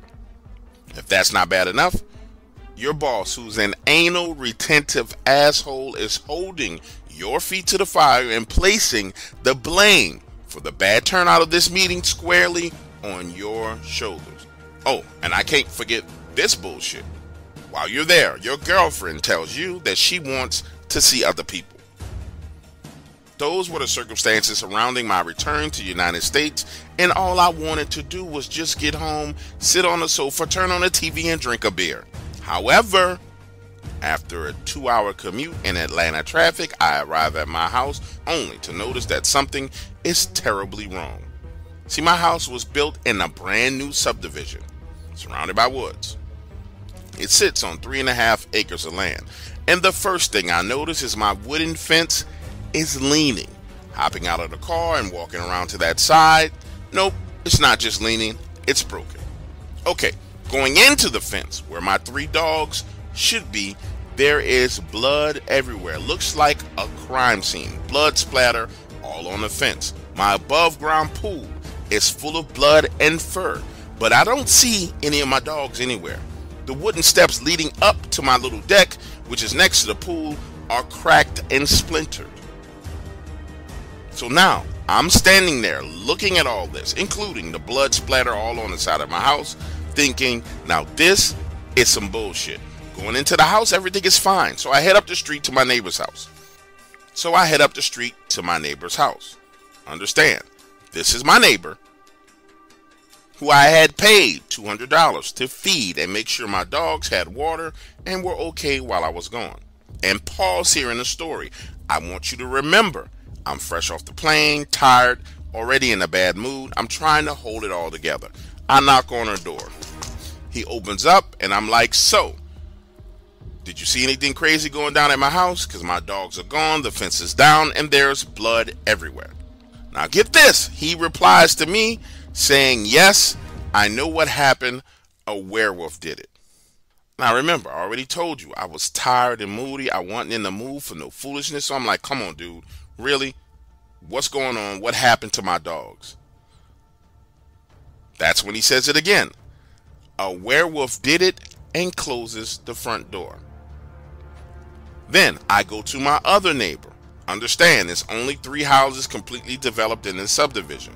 I knock on her door. She looks at me through the window and doesn't even open the freaking door. So I go home, call the police. They come out, look around, and tell me it looks like a wild animal attacked my dog. No fucking shit, man. But what kind of wild animal knocks down the fence and leaves a murder scene like this? I'm telling you, my backyard literally looked like something from the movie Silent Hill. The police officer says he's not sure what could have done it, but he suspects that it probably was a bear. Takes a report and tells me to be careful, then leaves. So now, after flying all freaking night long, I'm outside trying to clean this mess.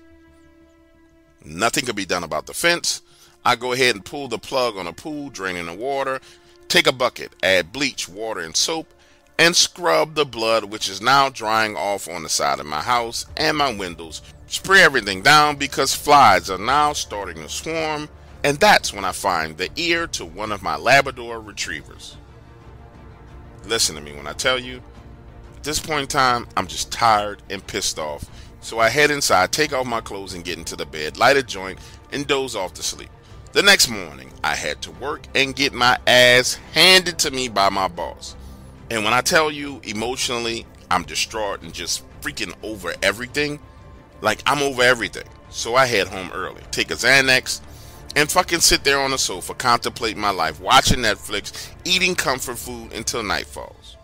Get this, I head up to my bedroom, circling around the bed, glance out of the window, only to see what looks like these eyes looking at my house from the woods. These huge eyes are reflecting this red color, and I'm like, nah, man, hell no. This couldn't possibly be something standing out there looking at me in the woods.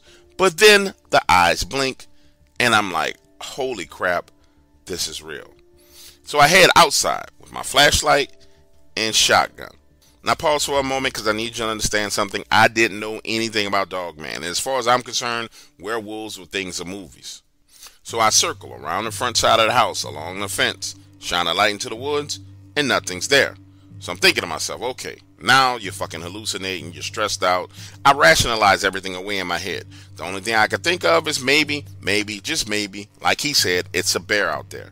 We definitely have black bears in Georgia, so I write it off, go inside, head to bed, trying to put my mind to rest so I can get back to work. However, the next night I realized something absolutely terrible was out there in the woods, way worse than any bear.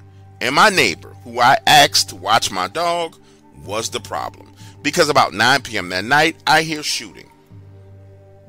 Not like handgun shooting, but rifle shooting.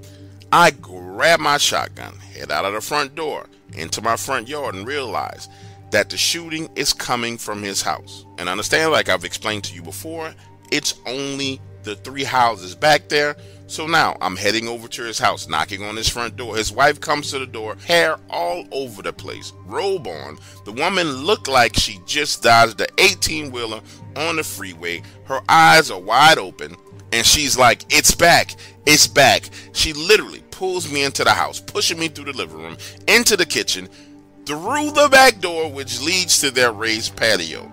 And there he was on the edge of the patio, shining a light and shooting into the trees. Now looking into those trees, there's what I would describe as a wolf man jumping down from the tree. And that's when my neighbor lays it all on me, saying, that's what killed them dogs. He puts down his rifle, picks up 2 freaking grenades, pulls the pin on one, chucks it into the woods, pulls the pin on the other one. I'm like, oh shit, I'm expecting an explosion, shit flying all over the place. Instead, it's this loud, deafening bang sound. And while my ears were still ringing from the first bang, I hear another one. Hands over my ears, he's now pulling me back into the house.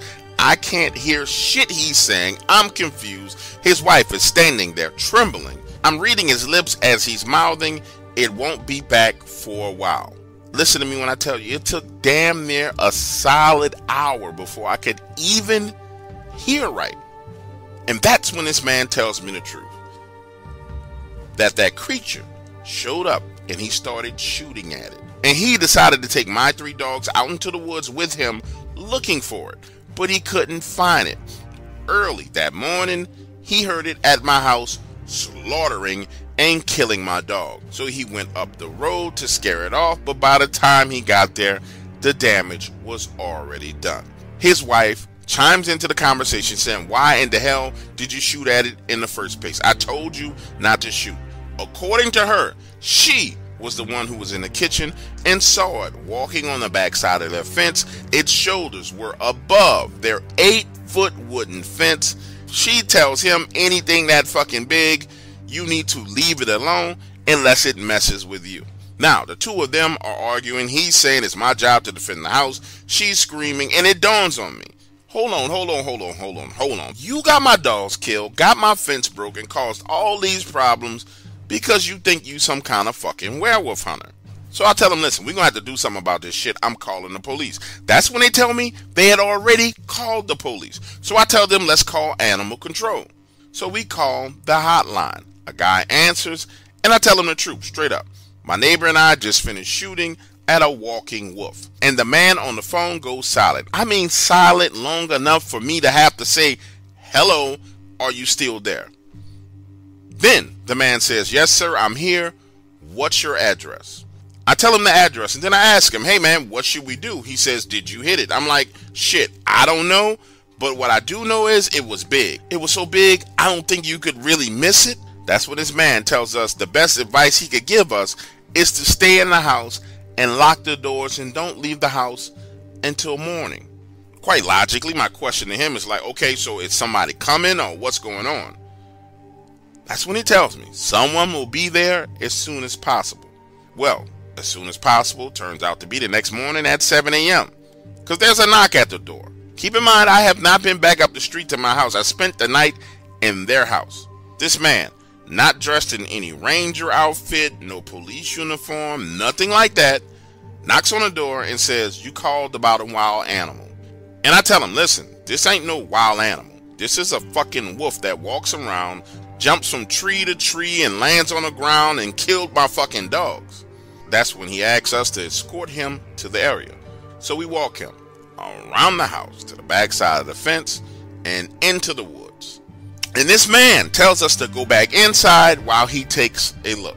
Listen, the dude walked back there in the woods for like 30 minutes, comes back to the front side of the house, gets his cell phone out of his car and makes a call, and then leaves. No closure, no goodbye, no I found something, didn't tell us shit, just leaves.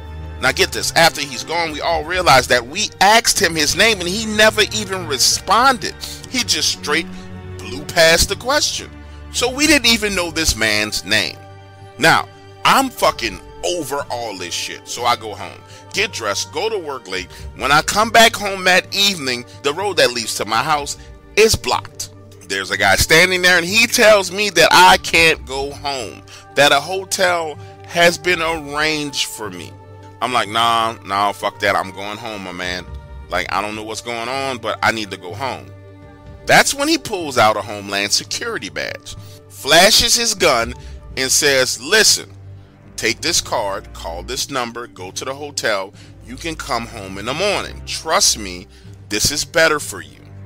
Now, I'm sitting in the car in front of him. I dial this number, there is silence on the line for like 5 seconds. What I mean by silence is the fucking phone doesn't ring. It's just silent. Then this woman says, Mr. Lewis, Mr. Lewis, a hotel room has been arranged for you at the Hilton Suites. Gives me the address and says, sorry for the inconvenience. You can return home in the morning. When I get to the hotel, my neighbors, whose house I had just spent the night in, are sitting in the lobby, along with the other neighbor who refused to open her door. That's when I learned that the man returned, telling all of them that they needed to leave. So all of us sit there discussing this shit for the next few hours, and finally come to the conclusion that there's nothing we can do. But we make an agreement that we're all going back home at the same time, 7 a.m. in the morning. So get this, the next morning we leave, all at the same time, our little caravan rolling down the road. When we get there, the roadway to our house is open. Pulling up to my house, the fence has been fixed. Going into my yard, the pool has been replaced. There is even new sod down in my backyard. And get this, my house has been fucking pressure washed. Now, walking up the street to my neighbor's house, the trees on the backside of his property have been cut and cleared. And get this, after that one night, there was nothing. Not a fucking sound. It was almost like every creature, animal in the woods around that subdivision was freaking gone. Listen, my neighbors and I have discussed this extensively. We really have. And we all have come to the same conclusion, that whatever that thing was, dogman, werewolf, whatever you want to call it, I don't care. Whatever it was, it belonged to the government. And they came and they got it. And that's why they repaired my house. That's why they cleared the trees. That's why they did everything that they did, was because it was theirs.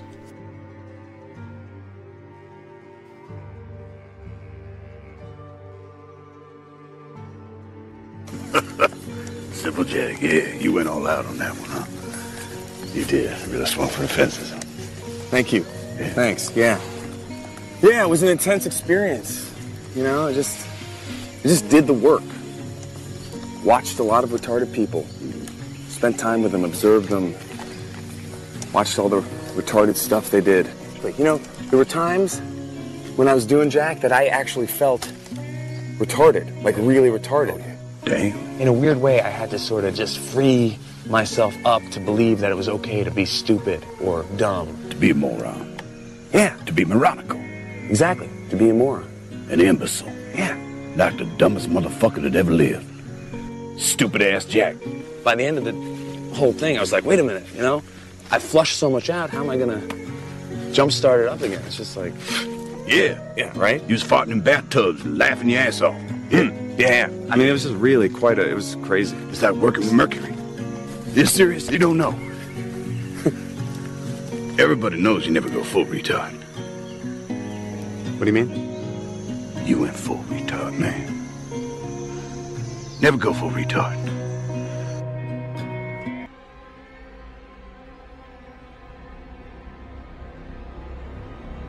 My journey down the path of Dogman discovery started with listening to interviews.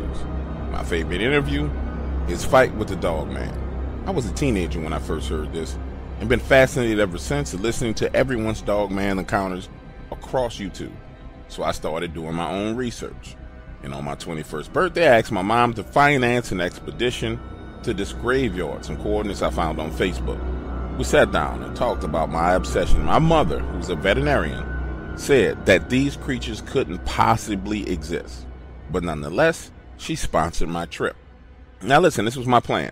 I wanted to get footage, start my own YouTube channel, and get my mom to review and comment on the footage as a veterinarian. Hell, I thought it was a neat idea. Nobody was doing it, so I run with it. Head down to Alabama. I'm there 3 days and find nothing. The first day, I'm out there walking around, looking for evidence, but I don't see anything. I come back that night, and yes, it's freaky and creepy in the cemetery, but there's nothing going on. The next night, I'm out there about 9:30 p.m. Now, I didn't know they had security at this graveyard, but I'm running to the security guard, old black man, and he is pissed off. He says, "You white motherfuckers always coming out here fucking around robbing these graves. Get your ass the fuck out of here before I shoot you. Imagine me standing there with my hands up, flashlight shining in my eyes, saying, listen, sir, I'm not here to rob any graves. I just came out here to do some paranormal investigations. But clearly, he had had some very bad encounters in his graveyard, because he says, I don't give a shit what you out here looking for. Your ass needs to leave right fucking now. He lowers the light out of my eyes and I get a good look at him. 6'4", bald-headed with these moles on his face. He's now shining the light in the direction of the exit. So slowly I start walking that way. And he says, I don't even understand what the hell you think you're going to find out here. Why in the hell would you bring your ass out here? I stop, turn, and say again, sir, I'm not out here to bother anybody's graves. I'm just out here to do some paranormal investigation. You know, ghost hunting, werewolves, monsters, bigfoots. This look comes over his face as he scans my body up and down. And I guess he came to the realization that I wasn't a threat. So I show him the video footage I have. Me just walking around the graveyard, not touching anything, not doing anything. That's when he literally grabs me by my arm and begins to drag my body over by this grave and points to it and says, so you've been out here all night long, recording and filming, and you didn't see who or what dug this grave up right here. I tell him, sir, yes, I've been out here wandering around, but I wasn't messing with no graves, and I didn't see anybody else out here messing with any graves. Listen, I came down here to get evidence of Dogman. So I wasn't going to let this man deter me. So now I'm trying to talk him into seeing things my way. And so I started questioning him. Well, sir, have you ever seen anything weird out here or anything crazy? And he says, yeah, I've seen some weird, crazy things out here. Well, that's all I'm looking for. I'm not here to bother anything. I'm not here to bother anybody. Quite frankly, if I see what I'm looking for, I'm probably going to turn around and run. Is there any kind of way you can work with me? I'm here for another night. I just need to come back tomorrow night and do some investigations. Listen, if I don't see anything, then I'm out of here. But if I do and I catch it on camera, cool. But I promise you I won't do anything. I will even come back out here and keep you company as you work, just so I can do my investigation. He looks me up and down and says, I tell you what, son, it's definitely kind of creepy out here and lonely at night. Meet me out here tomorrow at 7 o'clock and we'll see what we can do. Listen to me. I'm fucking excited. Now I'm going to have access to the graveyard where there's been documented Dogman activity, and I'm not going to get arrested by the sheriff, and this guy ain't going to shoot me in my ass. So I'm floating on cloud 9. The following evening, I get there at 6:30. He pulls up at 7 o'clock, opens the door to his truck and says, get in. Now I'm thinking we're going to be in this graveyard, but no. Turns out he's responsible for 5 graveyards in the area.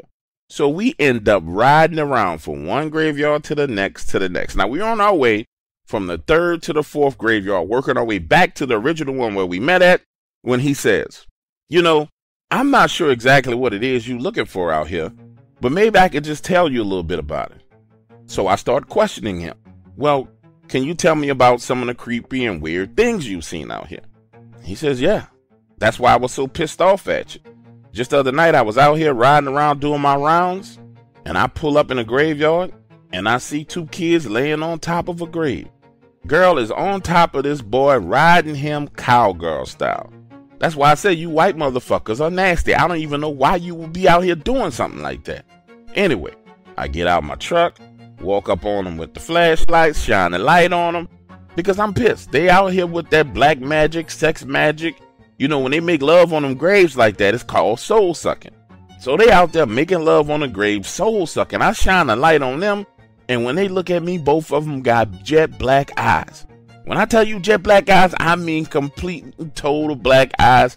Scared the shit out of me. I pull my weapon, they hop up and take off running.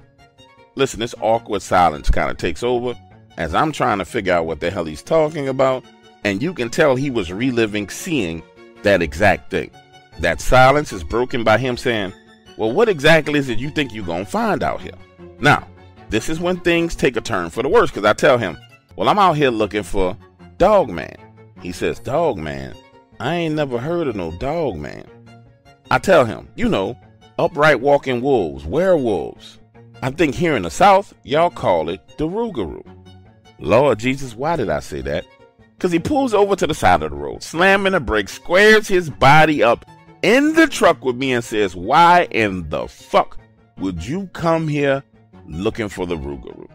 You see, this the shit that I'm talking about. You gonna come out here and you gonna mess with them things. I already got enough problems with them digging up graves and taking bones. But no, you wanna come out here and you gonna rile them things up, and then you gonna go back home to where the hell you came from, and guess who gonna have to deal with them while they pissed off? Me. I'm gonna have to deal with the pissed off rougarou because you out here chasing and trying to take pictures of it. Nope, not having it. This what the fuck you gonna do. You finna get your little narrow ass back in your vehicle and carry it back to wherever the hell you came from, boy. You understand me? Now, at first he's screaming at me, and that's scary enough, but then he starts to whisper. And he says, see, if you come around here one more time and get them rougarous upset, and they get to chasing me, slashing my tires, trying to get me, and I see you, I'm gonna kill you. Sure enough, I'm gonna pull my gun and I'm gonna kill you. Now understand, the whole time he's talking to me, he's got his hand on his gun. And I'm getting the impression that this man is not playing whatsoever. Then he whips a U-turn, starts flying down the road, takes me back to the original cemetery where we were, and lets me out right by my vehicle, saying, nah, son, if you bring your ass back, I'm gonna shoot you. If I don't shoot you, and I can't get to you, I'm gonna call the sheriff, and they're gonna arrest your ass. So I'm telling you, son, don't bring your ass back over here. Ain't nothing over here for you. All you gonna do is rile that rougarou up, and it's gonna lose his mind. And you not prepared for what's gonna happen when that rougarou loses his mind. So what I want you to do is get the hell on. I want you to get the hell on right now. Listen to me when I tell you this. I didn't have a choice but to leave. Looking in this man's eyes, he was clearly capable of following through with his threat and shooting me, and I think he wanted to do it right then and there. So I got back in my vehicle and I drove home. Didn't get one shred of evidence of a dogman whatsoever. But I did learn a lesson. It's a little bit more complicated than just going to a spot looking for dogman. There's these other variables involved in the equation, like him.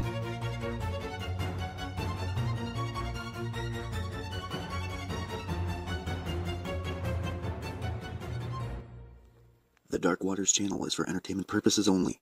Although information in these stories can be traced back to relevant and true sources, Dark Waters strongly discourages its viewers, listeners, and subscribers from visiting the site of incidents and encounters discussed or revealed on the show. In other words, we will not be held responsible if you are attacked by a dogman, molested by a bigfoot, bitten by vampires, chased by chupacabras, abducted by aliens, accosted by the men in black, investigated or arrested by the local law enforcement, CIA, FBI, NSA, EPA, BLM, or another alphabet group, whether on U.S. soil or abroad. Thank you for tuning in, and enjoy the show.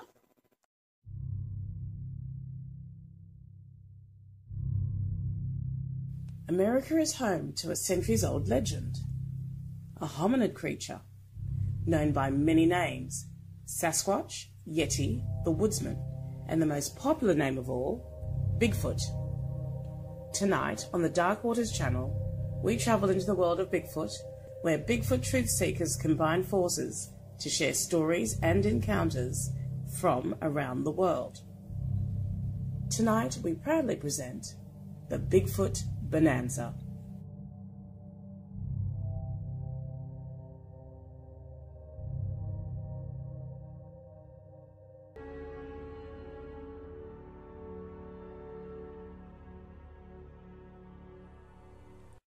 My farm is located just south of Shreveport, Louisiana, and I inherited it from my grandfather 5 years ago.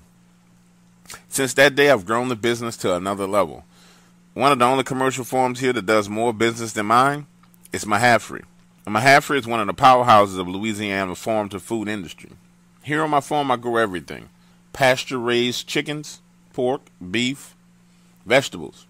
I employ 32 people and have over $4 million worth of equipment here. Needless to say, I was very nervous when all this activity began to happen. It started about 3 months ago, when Jordan, my guy who manages everything to do with poultry, came into the house. He had this weird look on his face. Jordan is responsible for making sure everything goes well with my chickens, that the eggs are collected on time, that they get out and get exercise. He told me that as he let the chickens out for the day, who was walking around the fence line and noticed something strange. He said that he saw these tracks that looked canine, and that the tracks circled the perimeter of the fence and then led back into the woods. According to Jordan, these tracks were huge, and whatever it was must have been a big dog on all fours. Standing in front of me, Jordan was clearly disturbed by these prints and insisted that I come take a look. So we drove out to the spot near the chickens and walked the fence line. Initially, when he said big dog prints, I thought he was just talking about a big dog. But these prints were massive. This was like nothing I'd ever seen around my farm before. I now understood why he was so worried, but there was absolutely nothing I could do. And being crazy enough to try and track an animal that size into the woods, he's just looking for trouble. A few days passed, and Jordan forgot about the prints, and I turned my attention to this upcoming inspection that I had with the Department of Agriculture. You see, 6 months ago when I was going through my divorce, I fell way behind on paperwork. And luckily, I was able to talk to the inspector into giving me a re-inspection, allowing me more time to submit the proper documents. It was 3 a.m. in the morning, the day of the inspection, and I had been working all night to get the reports finished and the paperwork filled out for the DOA when I heard a ruckus out at the cow pasture. See, my farm is wired for video and sound, so I went to my little video monitoring room to see what the deal was. What I saw on that camera I couldn't believe. My cattle were all herded up against the western fence line, 300 of them, huddled together in fear. And at the eastern side of the fence was some kind of creature. Its eyes glistened this green color on the camera, and it was huge. This thing was moving in and out of the view of the camera as it would back up to the wood line and then charge the fence. Based on its thing's size, it could have easily jumped over the fence or even ran through it. But it was like it wanted to scare the cattle. It was toying with them. Trying to figure out what to do, I decided to grab my cell phone and to open up the video app that allowed me to monitor the cameras mobily. Then I went to my closet and I grabbed my shotgun. This creature, whatever it was too big to confront. But I figured if I just went out back and fired a few rounds into the air, it would leave like any other animal would. Boy, was I wrong. I stepped out of the back door with my shotgun, pointed into the air, and fired while I was looking at the camera. This thing stopped, turned its head in the direction of the gunfire, then it starts heading in my direction. Only then did I get a full look at this thing as it jumped the fence and ran through the cow pasture coming straight towards me. I don't know if you ever seen that movie Underworld, when those creatures are running on all fours. That's exactly what I saw. It was unreal. I rushed back into the house, locking the door and headed into my office. It was now 3:35 a.m., and I would only be alone for another 10 minutes. The morning crew of workers, including Jordan, would be pulling up any minute. As I sat there with my shotgun, I watched this thing circle the house, sniffing, and somehow it pinpointed the very room that I was in. That's when I heard the scratching and banging on the walls. I can't express to you how terrified I was. For the next 9 minutes, all I thought about was that I was going to die. This creature was going to break down the wall and eat me. I looked at the camera as this thing on all fours kept banging against the wall with its shoulders over and over and over again. And the scratching. Oh my God, it was something out of a nightmare. Looking back on it all now, this thing had to be trying to intimidate or scare me. Because it didn't make sense. If it wanted into the house, it could have just ran through one of the glass doors or broken down the front door. It seemed like it was forever, but finally my watch beat 3:45, and I could hear the trucks begin to pull in the parking lot out front. Jordan and his crew were always the first there in the morning. I watched on camera as this thing looked directly at the light of the trucks. Then with speed and agility unlike anything I'd ever seen before, it ran off towards the back of the farm. Jordan and his men were walking around the side of the house when I came out the back door. My face must have given it all away, because Jordan's first question was, "Did you see it?" All I could do was nod my head yes. That's when he told me about the Dogman and how it had been seen all over the United States, especially in Louisiana. Jordan had me listen to several shows, and that's how I found you. We've been using the powder that your guys recommended and have gone as far as to maintain a perimeter around our farm with it. I haven't seen this creature since we made the changes. However, I'm starting to hear rumors that other farms in the area are having similar problems, except for they've lost chickens and cattle. I'm even hearing about more than one of these things appearing at the same time. I hope this is my one and only time ever seeing Dogman.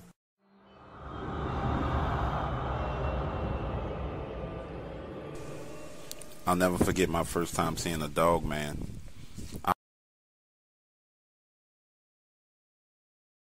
To Black Southern Baptist, and I can never forget that day. It was at a revival service. Back in those days, Christian revivals were held outdoors, inside tents. And to paint a clear picture for you, if you can imagine being outside on a hot summer day with a huge white tent set up, rows and rows and rows of chairs, a makeshift stage, and people were heavy in the worship. This is my first time going to a revival. Although I've been dragged in and out of church every Sunday my entire life, I thought it was interesting. The way people worship out of the church was completely different than the way they worshiped in church. It was much more intense.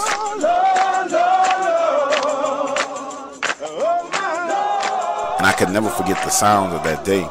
The revival had started at about 3 o'clock and had gone on for hours. And right as the sun began to set and the pastor started doing the altar call to save souls, something weird started to happen. From my position on the right-hand side of the back row, I started to hear the strange sound coming from the woods, but I wasn't sure what it was. You could hear it faintly, just above the sound of the singing. Then as the singing and the clapping stopped, I could hear it clearer. Something was growling, and growling loudly. Initially, I thought I was hearing things until my grandmother started looking in the same direction as the sound. Then others in the congregation began to look that way too. And out from the wood line stepped something I had never seen before and hoped to never see again. This thing was massive, 9 feet tall, with the huge head of a wolf. Its fur was black, jet black, and his upper body had more muscles than anything I had ever seen. It just stood there, showing his teeth and growling. The people in the congregation finally caught on to it and began to run. The pastor grabbed his Bible and began to pray, repeatedly saying, "Get ye behind me, Satan. Get ye behind me, Satan." Until one of the deacons grabbed him by his collar and pulled him, yanking him off the stage. Everyone ran back to their cars and fled the area. I never knew exactly what that was that I saw until I heard you on Coast to Coast AM talking about the Dogman. I'm sure that not only did I see a Dogman, but 200 other people. When I was told by my friend that you were not critical of him when he told you about his Dogman experience, at first I was skeptical. However, after speaking with you I realized that you are the real deal. This encounter I'm going to share with you can be verified by my 19-year-old son. Both my son and I are what you call Cajuns here in Louisiana. I spend the majority of my free time hunting and fishing in the bayous of southeast Louisiana. Per our agreement I am not disclosing exactly where this happened. I still have to live and work in this area, but I will do my best to paint a clear picture of the surrounding. It was early August and my son and I had spent the entire day fishing. I have an 18-foot Alumacraft boat with a Yamaha 40 motor. On the front I mounted a trolling motor. It is a Minnesota Cota 45-pound thrust battery-powered setup. The max speed on this motor with 2 people on my boat is 12 miles per hour through calm waters. It was just turning dark when our encounter began. The Yamaha 40 motor on my boat was noticed also. My son and I always tried to get out of the bayous before dark. As expected, the Yamaha 40 was stalling and slow to crank up. As I pressed the ignition she wouldn't turn over. We didn't want to flood the engine, so instead we began using the trolling motor to travel along the bayou to head home. It was no big deal, we had done this many of times. It did mean that a 20-minute ride through the bayou would now take an hour. We were rounding a bend near the levee when everything went quiet. My son brought it to my attention. "Papa, listen," he said. "Everything is so quiet." There was not a sound, no birds, crickets, no fish splashing. The only sound was the steady hum of the trolling motor. In order for you to understand what happens next, I have to explain the area we were in. The levee is for storm surge protection. It's 12 to 15 feet tall in spots along this waterway. The levee is on our left-hand side, on our right-hand side is primary forested wetland. The bayou.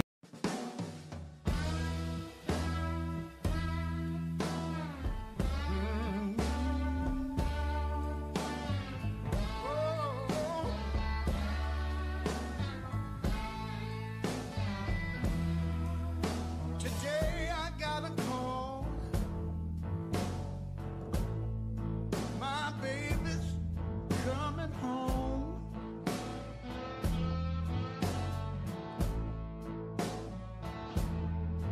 Today I got a call. My baby's coming home.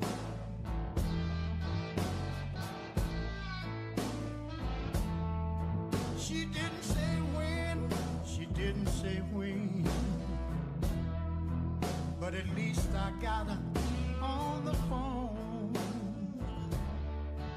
What's up, ladies and gentlemen? It's your boy Dog Waters with another episode of Out of Left Field. And for those of you who are new to the Dog Waters channel, to explain to you what Out of Left Field is, it is a storytelling format that I came up with that's real free flowing. It's very free flowing. It's not like the highly produced stories with the music and the sound. Well, it has music, but it doesn't have all the background sounds and everything else. It's essentially the same thing as when I do a radio interview. The same concept. It's just me telling you guys a story, not live, but as close to live as possible, right? So it's one of the fan favorites. Hadn't done one of them in a while. And just so you'll know, the reason why I end up doing these is because there's time periods where I go through, like call after call after call after call from people. And if you don't know the way the stories, there's two ways stories appear on the Dog Waters channel. One is these are stories that my friends tell me that are very close friends of mine. And then there's other stories that are kind of submitted verbally to me through members of the Dog Waters family, where they call my phone number and I talk to them over time. So there's three ways. And then the third way is that some of the stories from Phantoms and Monsters blog, which we have a monetization agreement with, are put on the channels as well. So some of them are super high format, like Bigfoot Expedition in Alaska, Killing Bigfoot, or Siege of Lock and Ranch, or then it kind of dumbs down to 3 scary stories, 4 scary stories, blah, blah, blah, blah, blah. And then you get Out of Left Field, which is this. So Out of Left Field, that's an explanation for you. Boom. So I've been talking to, you guys got to forgive me for the kind of heavy breathing, but it's kind of stuffy. I've been talking to a number of people, and I had a couple of encounters that I think are just insane, right? As you guys know, I do not like dealing with the demon possession, whole demonic thing, but I did have the occasion of running into a young lady who I grew up with. She was older than me. She's definitely older than me. I think she's 4 years older than me, maybe 5 years older than me, but her brother and I used to be childhood friends. So I ran into her at Mardi Gras. Most random thing on the planet, and I almost didn't recognize her because she had so many tattoos and 4 or 5 children with her. And she told me that her brother was in federal penitentiary. So she says, hey, give me your phone number. My brother would like to speak to you. And I'm like, all right, cool. And I'm not giving you the guy's name. I'll give you one of his aliases. His alias is Magnolia Red. Or one of his aliases, Magnolia Red. So I give her my number. Come home. A couple of days pass. My phone rings. I get a call from a correctional facility. If you ever had a phone call from a correctional facility, you know that call is a collect call. And so I take the call. And it's this guy that, I literally grew up with. We played football in the lot across the street from my house. And so we're just talking, And he's like, man, what you've been up to, how you been. And I'm telling him that I'm sorry that, you're in this situation. I didn't even know that he had gone up. I didn't ask him what he went to prison for because I kind of got an idea already, because based on how he was as a kid, I can imagine some of the things he did. But anyway, moving forward. Phone call 1 is just kind of us just chopping it up. At the end of that call, he says, hey, man, Do you mind if I call you because it gets a little lonely in here? Do you mind if I write? Would you write back, or would you send me a letter? Boom, boom, boom. Can you send me some magazines? You know, just he trying to get stuff, and I'm cool with it, you know, because I mean, he's not the only friend I have in there. So he calls back 2 days later, and he's really interested in what I'm doing. So I tell him about, you know, the Dark Waters channel. I tell him about my real estate investing. I tell him about, you know, a couple other business ventures that I have going on. And he's like, man, you know, I'm real proud of you. You always been real smart, the whole shebang. And he says, well, I got a story for you. And I'm like, well, what kind of story you got for me? Now, I didn't know that Red's grandmother was into voodoo. I didn't know that at all. I mean, I met Red's grandmother a number of times when we were kids, but I didn't know his grandmother was into voodoo. And so Red goes on to tell me that he moved out of our old neighborhood a couple of years after I moved out. And he moved to another neighborhood uptown. Now, this was his choice because he could have stayed where he was, but he wanted to move out and go with his half-brother, where his half-brother lived. And his half-brother lived in a very, very rough neighborhood. He moves uptown by his half-brother. And his half-brother is a dope dealer. Not just a regular dope dealer. You know, like there's dope dealers. There's guys who sell, you know, there's guys who sell weed. You know, they might sell you an ounce of weed. You know what I'm saying? And then there's guys who's got weed, but they got like garbage cans full of fucking weed at their house, right? You know, like garbage cans, like the kind that you pick up leaves with. You know, there's guys who sell heroin. Then there's those guys that have kilos of drugs. Well, these are the type drug dealers that, and over time he gets into these battles with people. His half-brother gets killed. And then 4 of the other people that he's working with get murdered. So basically, his enemies are closing in on him. And Red makes a deal with the demon. Which, now guys, let me pause right here. Because when he's telling me this on the phone, I'm like, why are you telling me this? Like, why would you even tell me this? He's like, well, man, you doing stories. I'm going to tell you, you know, I'm going to tell you my story. He makes this deal with a demon. I will not repeat the name. Y'all know I don't play that foolishness. But he makes this deal with this demon. And his deal was that he would be able to run the drug trade in exchange for his soul. While I'm talking to this dude, I'm like, dog, like, because, you know, I guess he didn't expect me to believe him, guys. I guess he didn't expect me to, you know, just be like, yeah. I guess he expected me to be like, nah, bro, you crazy, and hang up the phone. But my first reaction is, what's the purpose of that? Like, revenge and money. When somebody say, I run this, I'm the shot caller. So in his mind, he was going to be the shot caller. He the one calling shots, taking people out, and making sure that he ran the streets. Well, he got what he wanted. He got what he wanted for 5 years. He was on top. Then on the 5th year, the 5th month, the 5th day, is exactly how he described it. He was sitting in a car outside one of the little corner stores, and he had just opened what we call a Hawaiian punch. I don't know if y'all ever had a Hawaiian punch. He had just opened a Hawaiian punch and started drinking. And a 13-year-old little boy that he knew walked up to him and shot him. He said the kid was scared. So the kid didn't hit him in the chest. The kid hit him in the stomach, like on the right side of his body, towards his stomach, towards his liver, and hit him in the leg. And he pulled off. He said he drove off. He was trying to drive himself to the hospital, passed out. Bam. He hits a telephone pole. Of course, emergency services come out. Police, ambulances, because he's been shot and all the rest of this stuff. He got all kind of shit on him that he don't need. He got drugs in the car. He got unregistered firearms in the car. Goes into the hospital, recovers from being shot, ends up going to trial and going to prison. What he told me was this. He said, yeah, man, I made that deal and I got what I wanted for a limited time. But I never thought that I would spend the rest of my life in prison. And it was heartbreaking for me. It really was. It was heartbreaking for me because I've said so many times that, you know, a lot of stuff that goes on in this world is spiritual warfare. And unfortunately, to have somebody that, I know this brother, like, crazy. But needless to say, Red, I did your story. I don't even know if you're going to be able a chance to hear this. There's no way for me to kind of reenact your story. But Red, I did your story, man, and hopefully you'll hear it. All right.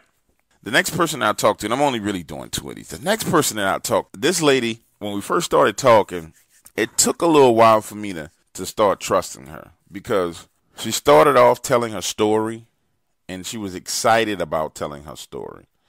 And when it comes to this particular topic, which is Dogman, I find that when people are excited to tell me the story, you're normally a little bit off, right? But it turns out that's just how she is. She's just an excitable person. And considering her circumstances, I think it's amazing the type of personality that this woman has, because this woman's blind, right? And like I said, when I first started talking to her, you know, when you first start talking to a person on the phone, you have no freaking clue they're blind. The fact that she's blind comes out when she's telling me the story. Now, the Dogman encounter happens to her when she's out with her son, and they're on a walking trail in Arkansas. Early in the morning, she's walking behind her son, and she's 20 yards behind him. He always keeps her in eye shot, so he can look over his shoulder and see her, and he'll get ahead of her and slow down, let her catch up with him. He wants to make her feel independent. I've spoken to her and her son.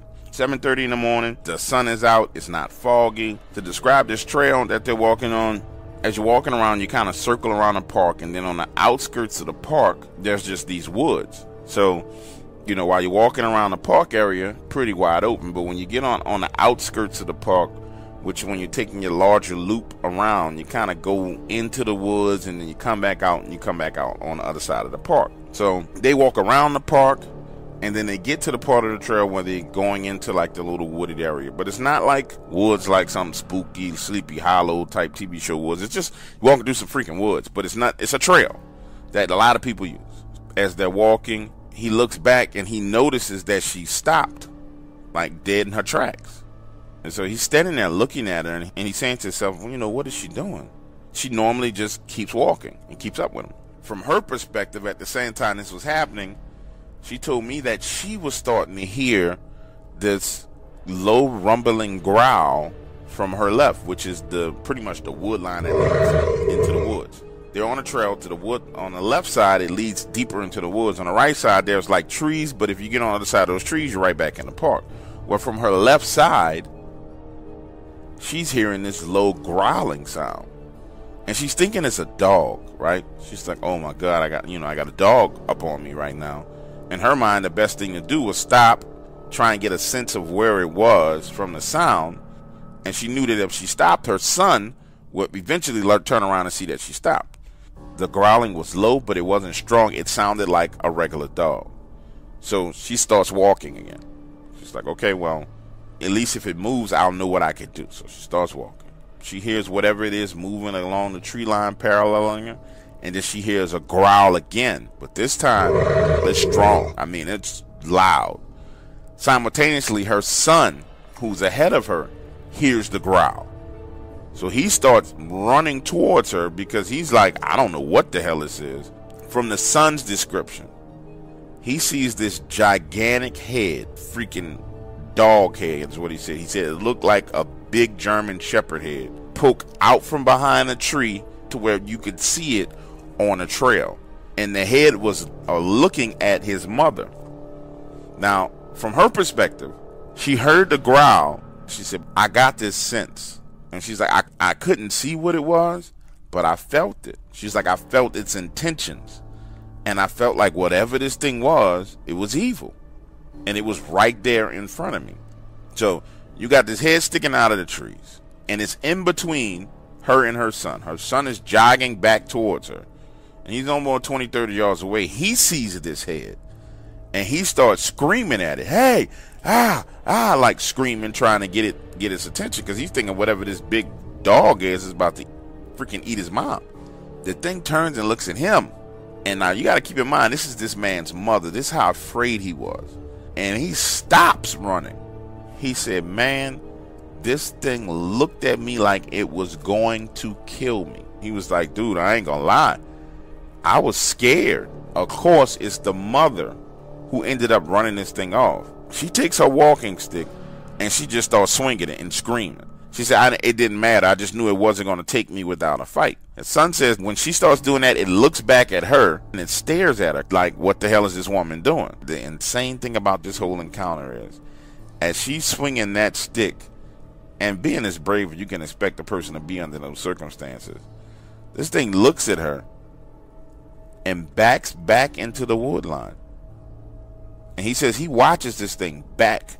It doesn't turn around and walk away. It just keeps stepping backwards into the wood line. He grabs his mother by the hand. They cut through the trees, because you got to walk around the path to get back to the park area. They cut through the trees, across the park, to the parking lot, in the car, and they leave. And they haven't been walking in that area again. To me, the story was just like, almost was like, I thought it was an not even exaggeration, to be honest. I thought the story was a lie when I first heard it, based on how exciting and how excitable she was when she was telling the story. But what I've discovered about this woman, and I alluded to this earlier, is I've discovered that although she's blind and has to have a walking stick, and she's probably the most happy person that I've ever talked to. I mean, the kind of person that when she calls me, it's like, hey, Dark, what's going on? Like, raises my spirit. So I can say that I'm truly honored and blessed to be able to share her encounter. I believe her encounter is 100% true. I'm happy that it worked out the way it did. And, you know, guys, I kind of strayed